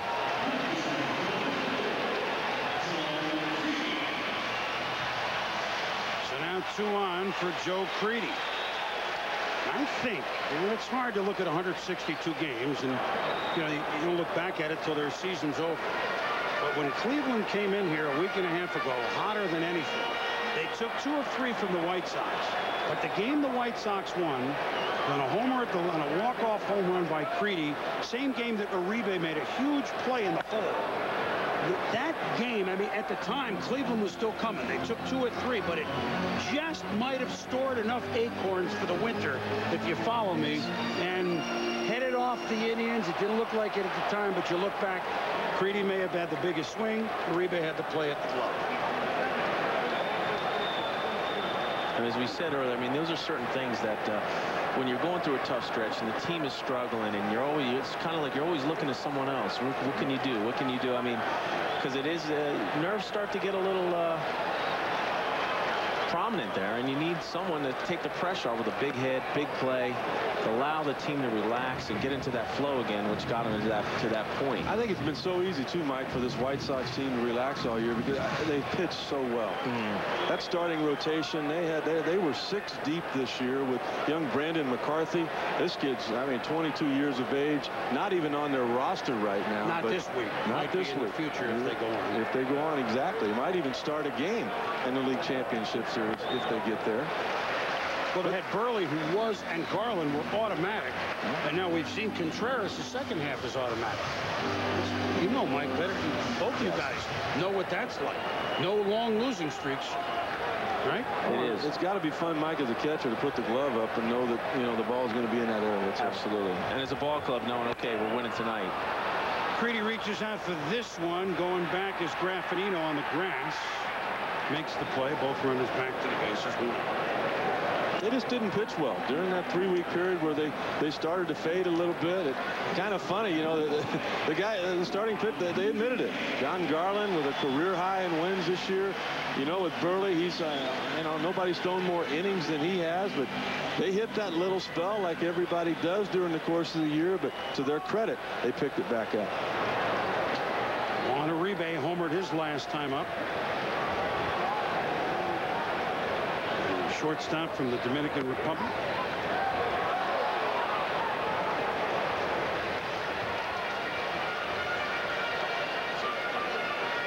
Millar kind of got his feet tangled a little bit there, Mike. He looked like he wanted to block the bag from Brzezinski being able to get to it.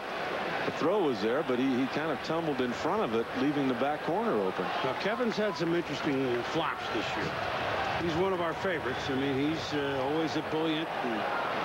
And now they try for the other base. Now, this is like a spring training game, right? Yeah. I mean, if you are going to work on some as a catcher, with the lead like that Chicago has.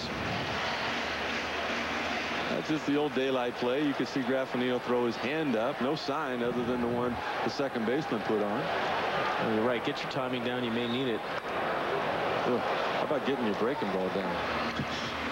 That helps too. That helps. Well, what a job this kid has done the last couple of years. All he heard about Uribe was what he couldn't do in Colorado. Came over here. We've mentioned it with other players, but it's so true, Mike. He's comfortable here.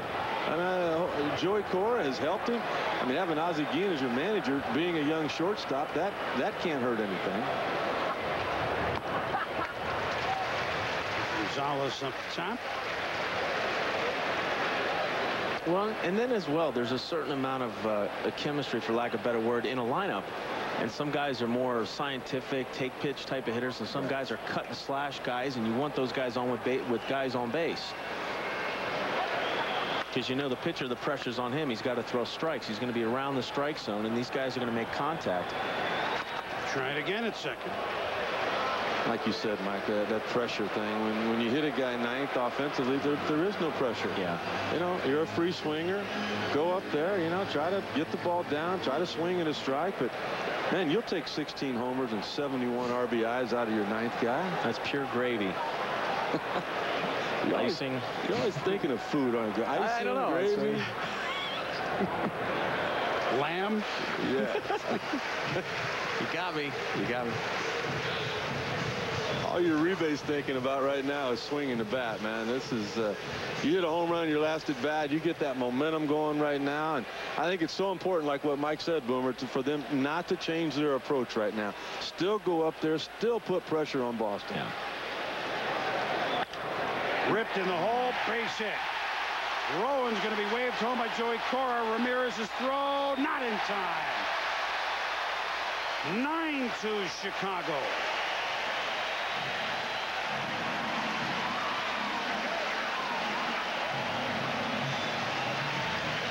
You watch Uribe here hitting a couple of balls.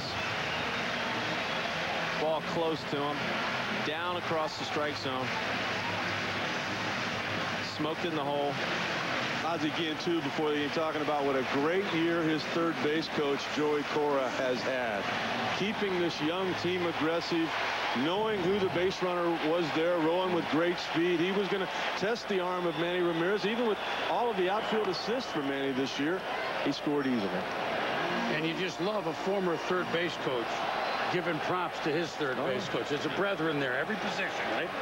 That's a position on the field. A lot of pressure on your third base coach. Yep. Tell them in Boston. There's more. I mean, and I'm sure there's everywhere. Here in Chicago, poor Wendell. Wendell was also in Boston. Whoever the third base coach, they've been on Dale Swaim. They've been on Wendell Kim. Renee Laxman always was good. You can never do the right thing if you're the third base coach. Oh, this might be right. Way back. Way back. Long ball again by Chicago. The Piazza adventure has set sail.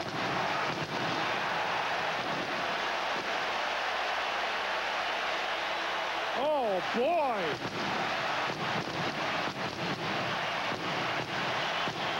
Pitching, defense, and three-run homers, and we have ourselves officially a blowout. Oh, man. Boomer, you mentioned another home run for Chicago, but the first home run of the year for Scott Podsednik. And down and in to a left-handed hitter is no man's land. He just dropped the head of the bat. To run like that and then go deep, it's not fair, Rick. Gucci pops out. Not fair. Wow. How about that? First homer of the year, and you do it in the postseason. And he was the guy that, of course, it ties an ALDS record. It hasn't been along so far, that long. 12 runs and 4 homers are White Sox postseason records. We told you they hadn't won a home postseason game since Game 1 of the World Series in 1959. What was their Ortiz at the beginning? Check. I mean, it's only one win, but that'll get that off the boards. But a long time ago, an early win beat the Dodgers in that World Series. Their last win of any sort in the postseason, Ozzie, was the shortstop. It was in '93 when they lost to Toronto 4-2. Came on the road, of course.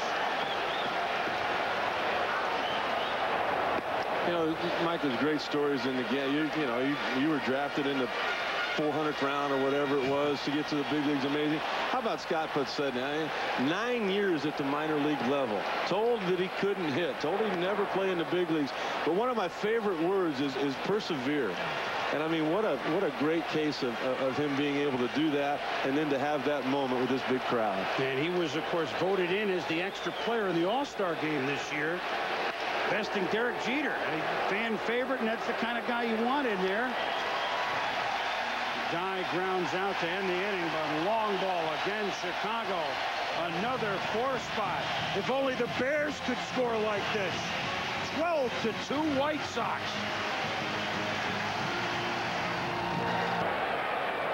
It is officially party on in Chicago.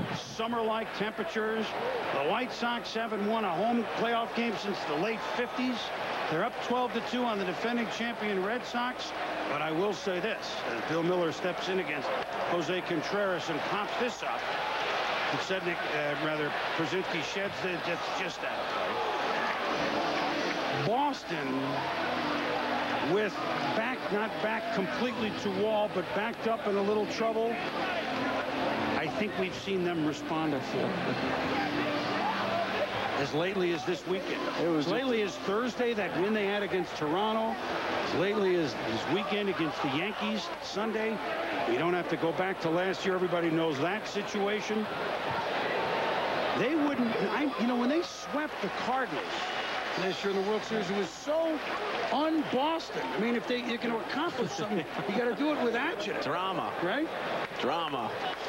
So there, you heard what Terry said. I mean, if the White Sox are going to score, they're saying, well, they might as well let them score them all now. Of course, there's no assurance that it'll stop. But to me, though, Boomer, the big difference in Boston this year as opposed to last year, I just look at the divisional series a year ago. Kurt Schilling, a 21-game winner. Pedro, and then Derek Lowe came up big for him in that sweep. Their starting pitching is not near as good or as healthy as it was last year. Correct. How about the heroes' welcome to Piazza, who they love here in Chicago? Out of left field. Well, they know how important he has been to this ball club. They know what he has done on the base paths. We know about the stolen bases. But, Mike, right along with that, you catching all those years would get a good look at. This is a great defensive outfield. Absolutely. Raffanino grounds out to Uribe. They cover a lot of turf out there. 9 straight outs by Contreras to add on to the 12 runs that they've piled on. This has been a party for them. Well, I love what he's doing here now, though. I mean, he's making it fun for them offensively, Mike, because he's out there, he's throwing strikes, they're catching the ball, and the next thing you know, they're hitting again. Exactly. Get us back in the dugout. Get us back hitting. Throw strikes. As a catcher, you just keep firing that one down there? Whatever's working, exactly.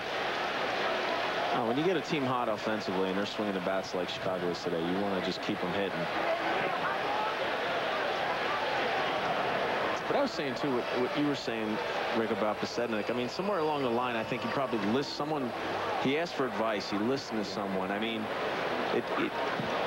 there's always people in your career that make an impact upon you. And I'm curious to know is if someone got him and said, hey, look, you got to get on base. By walk or by hit. Contreras just mowing them down. 1, 2, 3 for the 3rd straight inning. Damon gone. 7th inning stretch time here. 12-2 here at the bottom of the 7th. Aaron Andrews down below. Aaron?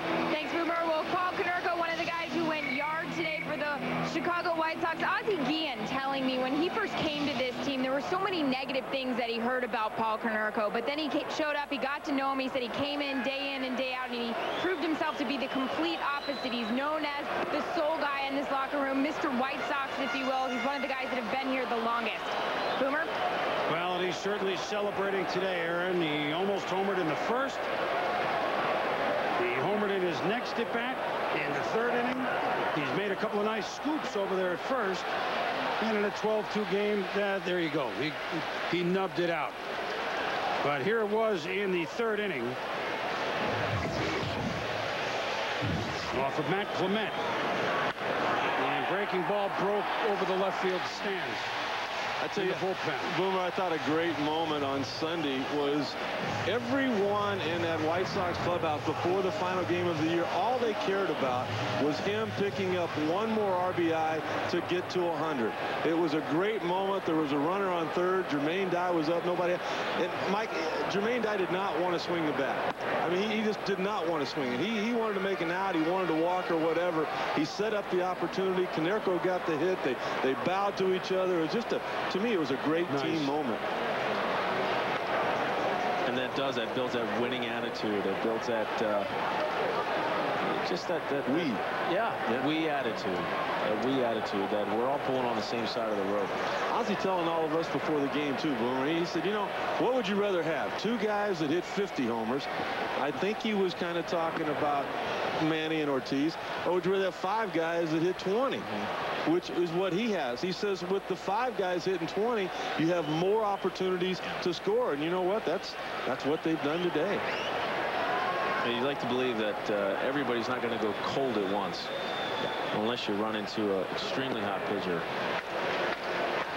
And that's when you have the speed of, you know, Piazza to try to balance it out. A lot of answers.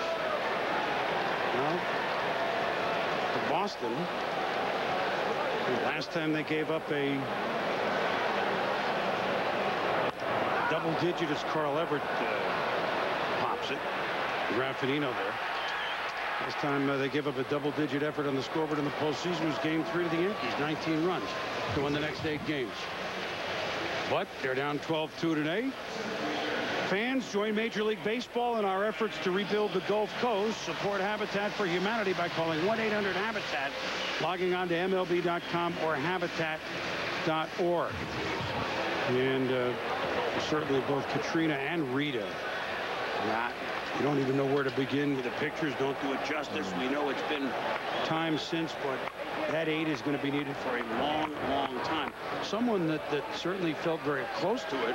You know, Kevin Millar is from Beaumont, Texas. That's where Rita hit the second one. His family up with him was okay, but lots of folks down there not as fortunate. So our best wishes to everyone down, and that rebuilding and restructuring lives going to go on for a long time. You don't even if you can't rush in now to help, that help can come 6, 8, 10 months from now. It'll be just as much needed. Keep them on your mind. There's a lot of great people doing a lot of good things.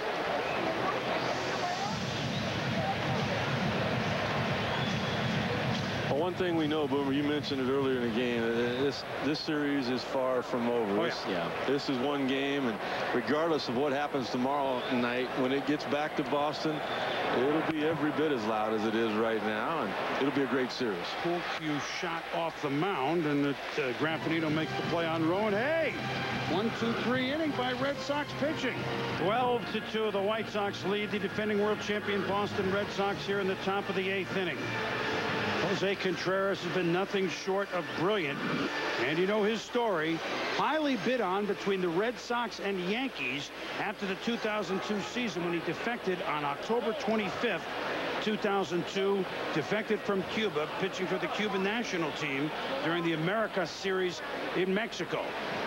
Then bidding war, then the Yankees. That he never quite, as you pointed out earlier, as he works Edgar Renteria, you know, from Cuba to New York. You talk about a culture change. It never quite showed what he did in 7 years as a pitcher for the Cuban national team when he was 117 and 50. Then came the trade on the last day before the trading deadline a year ago, July 31st. Ken Williams getting him from the Yankees for Esteban Loaiza, who had some success with New York a little, and they were hoping that the change of geography is. Makes a catch on Renteria. Man, they got it all working. They've had that defense working all year, Boomer. We talked about it earlier, Mike, the speed in that outfield. What difference does it make if you hit a double or if you take a double away from the opposition? Jermaine Dye with the ability to do both. It's a great jump on that ball. Look at the concentration. Looking at the glove, the ball into the glove. Especially 12-2, you can afford to be aggressive. You can afford to take chances, and it's just going to continue to give your team momentum. You know, for a big guy, when healthy as he is this year, he's a pretty good outfielder. A lot of assists. He's a very good player. Graceful for a big guy as well. Well, they got the big shift on Big Pappy again. Kind of a excuse me base hit off the shift to the left side of the infield, and now he goes to left side. Oh, but that one is not grabbed by Podsednik. And Big Pappy kind of got tangled up in blue and then gets in there to second. He thought that Podsednik was going to catch it. He made a right-hand turn to the dugout toward the coach's box and went, whoa, Nelly, the ball's rolling to the wall. You can't give it an error. I mean, it's an obvious ball that Mike could have been caught, but to me, you just said it, right? Be aggressive now, right? But he kind of got caught in between. I don't think he knew what. I think to begin with, he wanted to dive, and then he realized, wait, I don't have to dive, and then he just simply missed it. It's all right. We got to say it. That was a Podsednik adventure.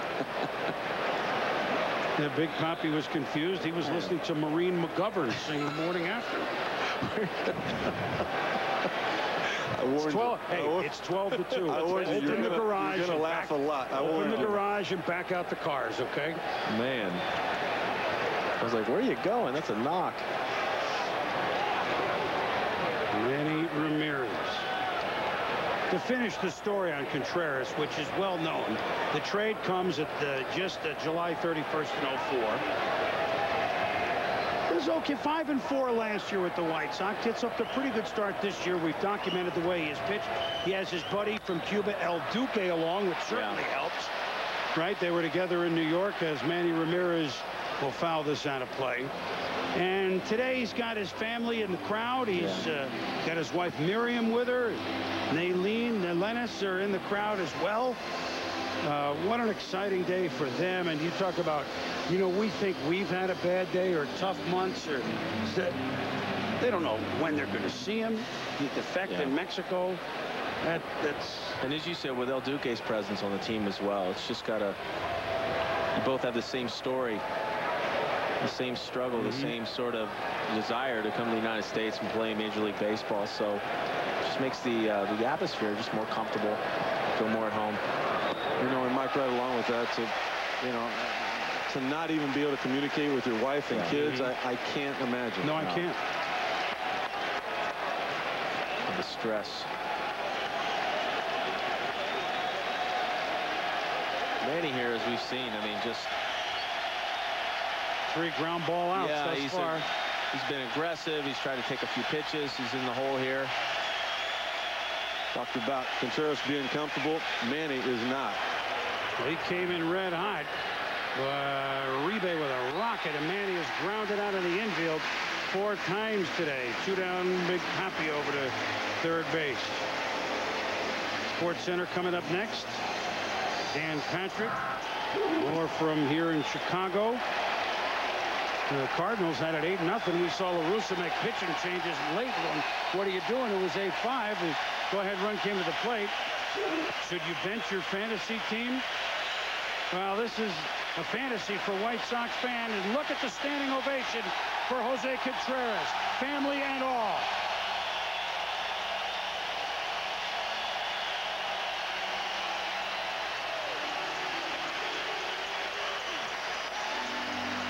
He's pitched brilliantly, and he leaves with a 12-2. Wow. Thank you, Ravi. That's been the shining light for the Padres. This man was a shining light and then some for the Chicago White Sox. Jose Contreras gone, and now a name that you may not know. You may not know a lot of these White Sox, but this young man, Neil Cox, the lefty out of the bullpen, has put together quite a resume this year. 4-0. ERA opponent batting average under 180. He's great against the first batter that he faces, which is, even though at 12-2, here's a 2-out runner at third, gets the first guy out almost all the time. That's a young man that grew up, in the Chicago area, Belleville, Illinois. A thrill for him to pitch here in the postseason. Some kind of bullpen for Ozzie again. 2 left-handers, 3 right-handers. I mean, that's an easy 92 right there, Michael. Easy cheese. I'm always thinking of food, right? You know what RBIs are called? Steaks. Trot Nixon. That's a can to left. A can of corn. And this is a smorgasbord for the White Sox. 12-2 to present to their fans with what looks like their first home postseason win since 1959. Lead the Red Sox 12-2. And here's the hitting star. Well, there were many, but A.J. Pierzynski's 3-run homer in the first inning took it from 2-0 to 5-0. Lots of changes, Boston. Bronson Arroyo is now in the pitch. Now you say, well, gee, it's 12-2. Arroyo, a starter, now in the bullpen. Why would you do it? We'll talk about that in a minute. Simple answer. Alex Cora is the shortstop. The new third baseman is going to be Kevin Youkilis. Adam Heisdu is the center fielder. So you might as well get everybody in. They get them in, say they played in the postseason. They're on the roster. And Pierzynski down the line and right back, going again.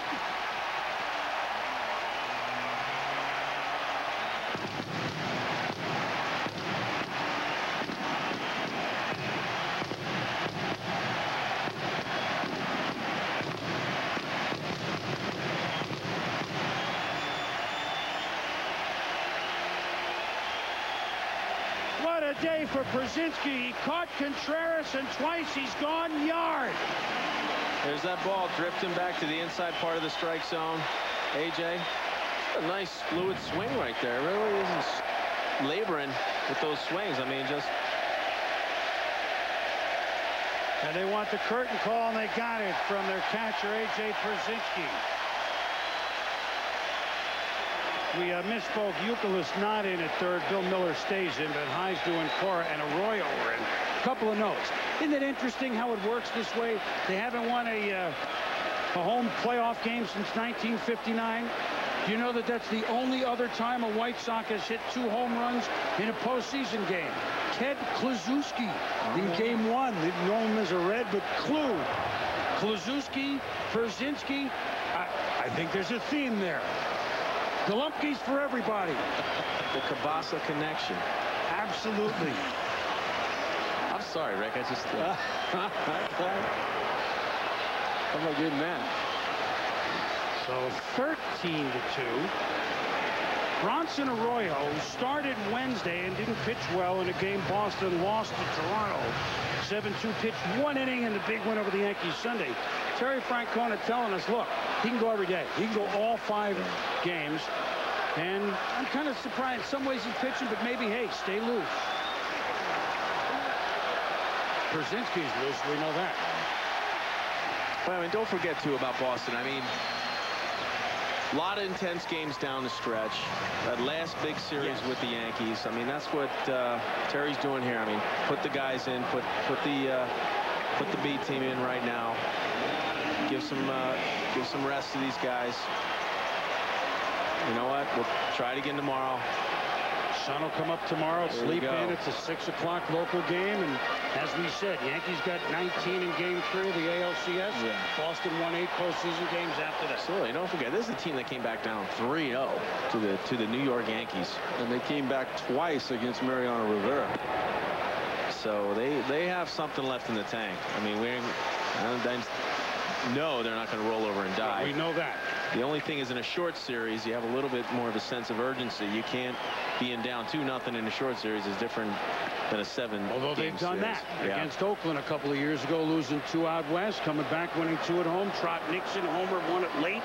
They went back out. Derek Lowe, remember, ended up finishing it in Oakland, so they've come down from 0-2 even. They've seen it all in Boston. There's not there's white knuckles abound in New England, that's for sure. And there's Nixon with the homer. Millar, he's certainly no stranger to. There's a guy that in the clutch, so it's 13-2. Well, they need a big home run. There's a strikeout there. Uribe is gone. Our Chevy player of the game. I know Pierzynski has 2 home runs, but Jose Contreras, who has not lost since August 15th, in recognition of his outstanding play, today's Chevrolet player of the game, Jose Contreras. Chevrolet makes a $1,000 contribution to the Boys and Girls Club of America. Another thing accomplished by the White Sox this afternoon. Manny Ramirez had a 17-game postseason hitting streak.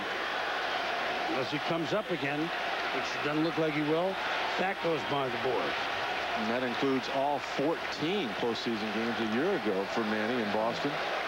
Came in red hot. I mean, he was red hot the last 2 weeks. Well, that's why I agree with Contreras being the player of the game. Pierzynski with a big night, but you could take all of Pierzynski's numbers away, and the job that Contreras did still would have won the ball game. And you shut down a hitter like Manny. I mean, the pitches that he was making, and Manny did not want to run deep counts. I mean, he was aggressive early. He was like, hey, I'm going to try and ambush him, as we say, hit him early, not getting deep counts, because you know that the type of stuff that he had. And a guy like Johnny Damon, along with shutting down Manny, Johnny Damon's not gotten the ball out of the infield yet today.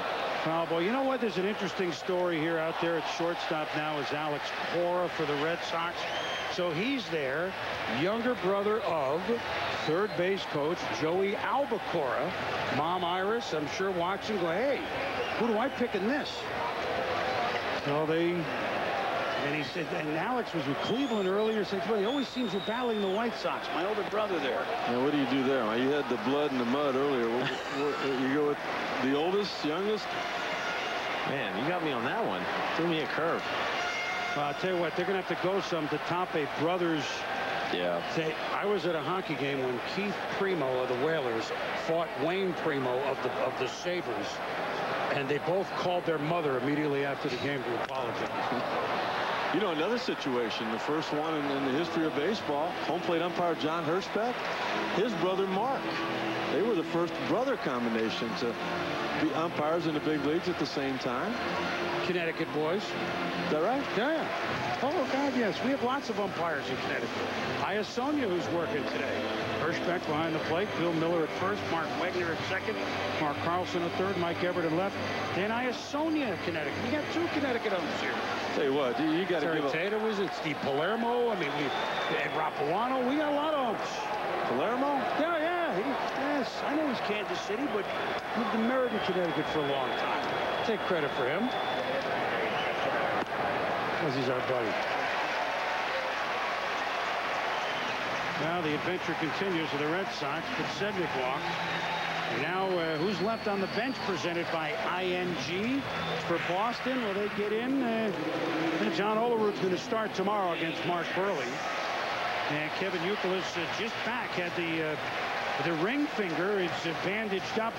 So I figure why play maybe, I don't know, until they absolutely need to. Doug Mirabelli will catch Wakefield in game 3. And Machado hasn't gotten in yet. But talking to Youkilis Boomer on Friday night, it still bothers him to throw a little bit, but he said absolutely no problem swinging the bat. Here off the bench is Willie Harris, a speedster, infielder, batting for Gucci.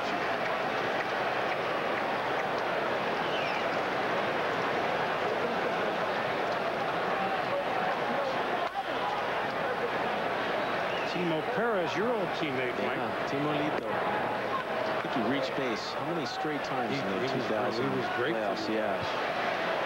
Well, what do you want to do next year? I hate to come out of left field with it, but speaking of the Mets. Wow. You know what? We'll give you a batter to talk about it. I mean, what a great send-off, first of all, That was Sunday amazing. by the Mets fans. It was amazing. I really was overwhelmed, and the fan support was just incredible. You expect that? I mean, you knew there was Fan Appreciation Day, but it turned out to be Mike Piazza Appreciation Day for the 8 years you put in. Well, and again, it was a little awkward because, again, with the uncertainty in the game and player movement, and I don't know what direction the team's going to go in, and we haven't really begun to discuss the future, but no matter what happens. I'll tell you what's going to happen. How about it? There you go. 2 touchdowns and 2 extra points here for the Bears. 14-2 Chicago.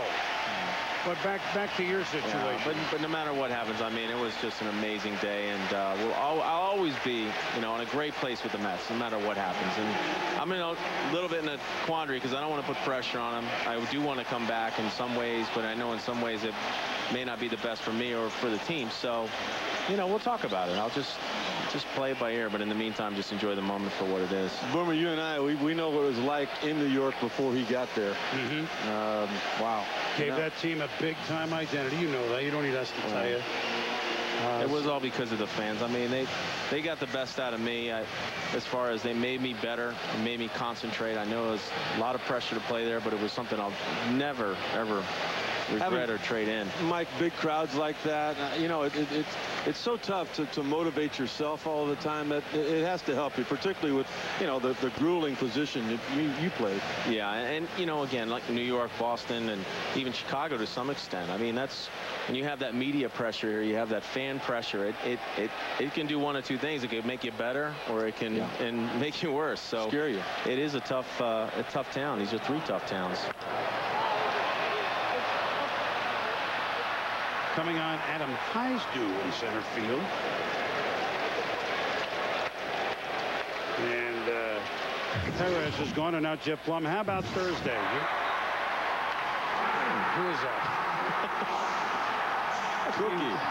I got a cookie there, and fortunately didn't miss it.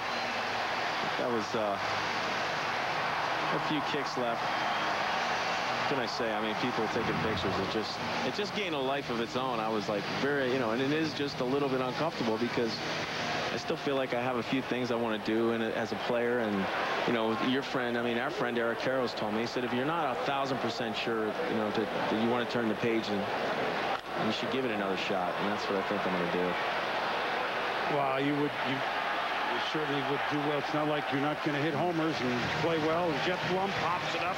We're back with Mike and Rick and Aaron and the White Sox party. It has been a cotton candy. Time of the ninth here in Chicago on a summer day, and it was a day at the beach for the White Sox. 14-2. Contreras brilliant. 2 homers Brzezinski. Home run Konerko. Home run Podsednik. Home run Uribe. I think you get the picture. Cliff Polite has come in, another one of that outstanding. Remember that outstanding White Sox bullpen, the veteran Polite. Yeah, 181. Everybody comes in with the batting average under 200. Polite is there. Willie Harris is at second. Jeff Blum is at first. Timo Perez is in right. When you look at the numbers, Boomer, for the bullpens, you can see why the White Sox were so good in one-run ball games. Even on the road, you bring in guys, they're going to get 3 outs, and you got an opportunity to win. Jason Varitek hits it up high, but that's Timo Perez over there, and there'll be 1 down. Look, there's 24 hours till the next game. It's going to start right now, tomorrow at 6 Central, 7 Eastern on ESPN. We'll be here to see David Wells and Mark Burley. Momentum as good as tomorrow's starter. Either Boston, 14-2. What do? Do you say it doesn't happen? Yeah, I think you just, throw this game right out. Say, hey, we ran into a hot pitcher, we ran into a hot, deep offense, and we have to obviously bounce back. All right, now you're Chicago, who is now ended the season by winning 5, and now this would be 6. Well, given the record of Red Sox at home, I think that they feel like that they'd love to go in there up 2-0. I totally agree with that. I think it, again, as today was, Boomer, I think it's a must-win for Chicago tomorrow. You let Boston win this game, that momentum gets going. They get back home, they get their crowd. It might not get back to Chicago. John Olerud batting for Millar, and Olerud give him a hack before tomorrow's game, right? Another former teammate of yours. Sweet swinging Johnny O. But he's just always talking. He never shuts up. Yeah, right. Talk about a guy who could take pitches. This guy. He makes it look so easy, too. Everything he does. He hit like 381 year with 363 won the batting title. Yep. Then they wanted him to hit for more power, remember? Oh, man.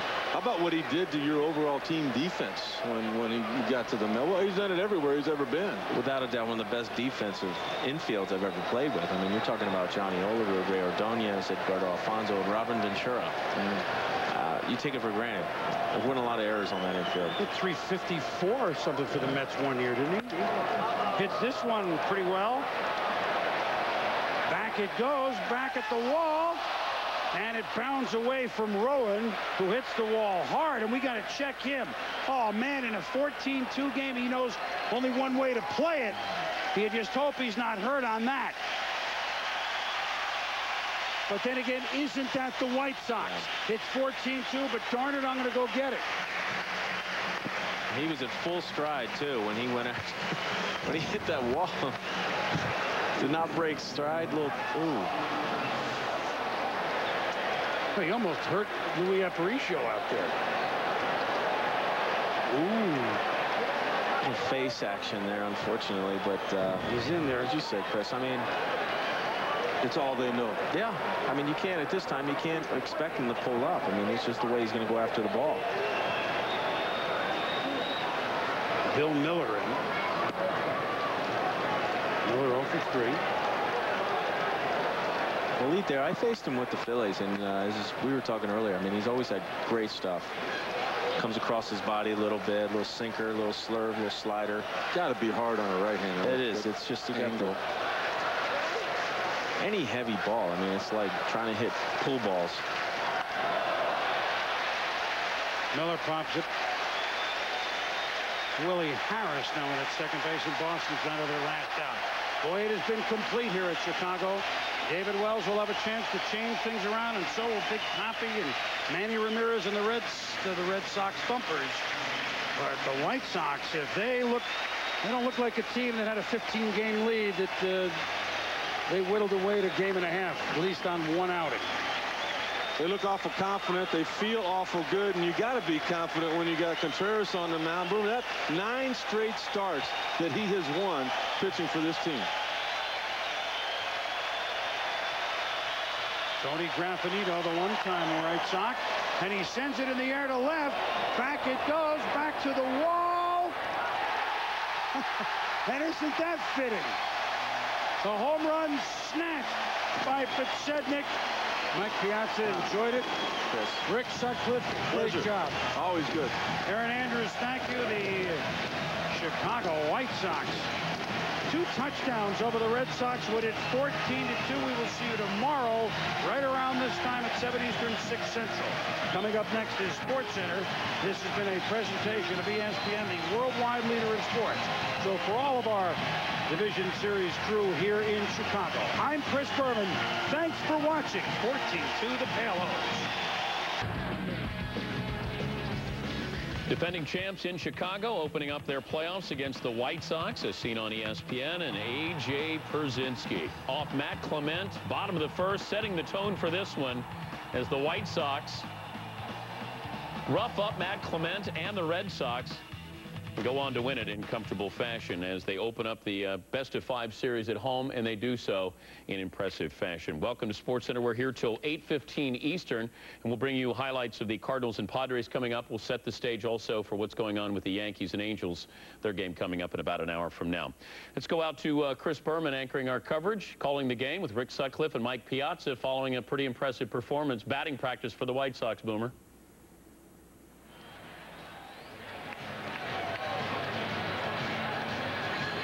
Pierzynski had 2 home runs, and Mike, you said it in the beginning. You said, you know, maybe what they found right at the end, that they got hot again at the right time, certainly looked like it today. Yeah, there's no question they came into this series with some momentum, and they had all cylinders firing today, both on the mound and at the plate. And I love the fact, you know, we always talk about a manager only manages when he has to. There were 2 spots for Ozzie Guillen today.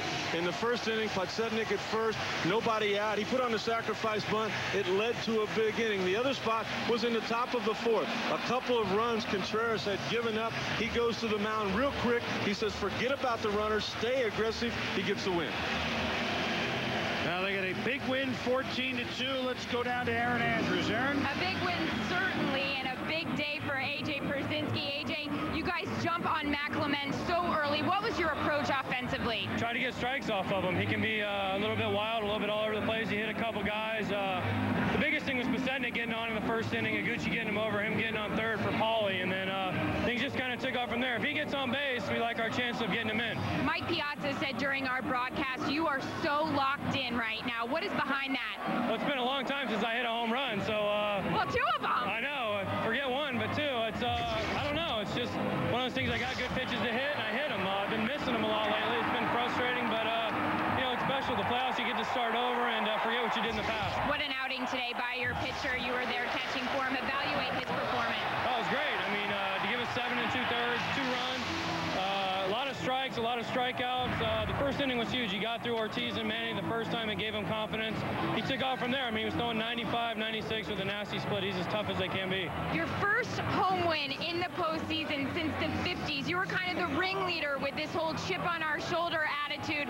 Who's the underdog now, AJ? We still are. They're still the champions. They're still the defending champs. Heck, they came back from 3-0. No team's ever done that. So this win means, yeah, it's great. We won 1, but we got 2 more to go, and they're not going to roll over tomorrow. They're going to come out and they're going to be ready, and it's going to be fun. We'll see you tomorrow. Thanks so much. Thanks, Aaron. All right, guys. Aaron, thank you very much. Well, Guy, I mean, tomorrow, let's look ahead.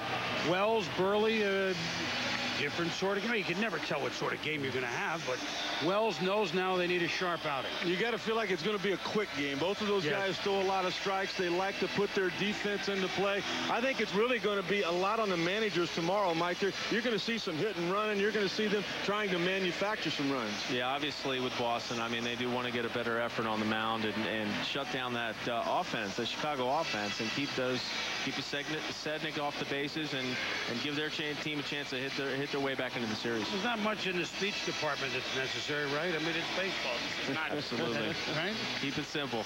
Keep it very simple. The Red Sox, we know they can hit it, but it was the White Sox all over today with the 5 home runs, a couple of 3-run homers, diving catches when they're up by 10 or 12 runs, running into the wall with a 12-run lead. I guess they know only one way to play, and Ozzie Guillen, well, He was on the team that last won a postseason game for the White Sox in '93. Now he's managed them to one. Dan, should be fun here tomorrow. And by the way, you know Chicago, I'm going to take a guess, summer-like temperatures, going to be fun here tonight. Thank you, Boomer. Today's loss to the White Sox just the third time in their 122 postseason game history. The Red Sox lost by double digits. Fortunately for Boston fans, of their 3 previous biggest postseason losses, they have gone on to win the next game in the series each time.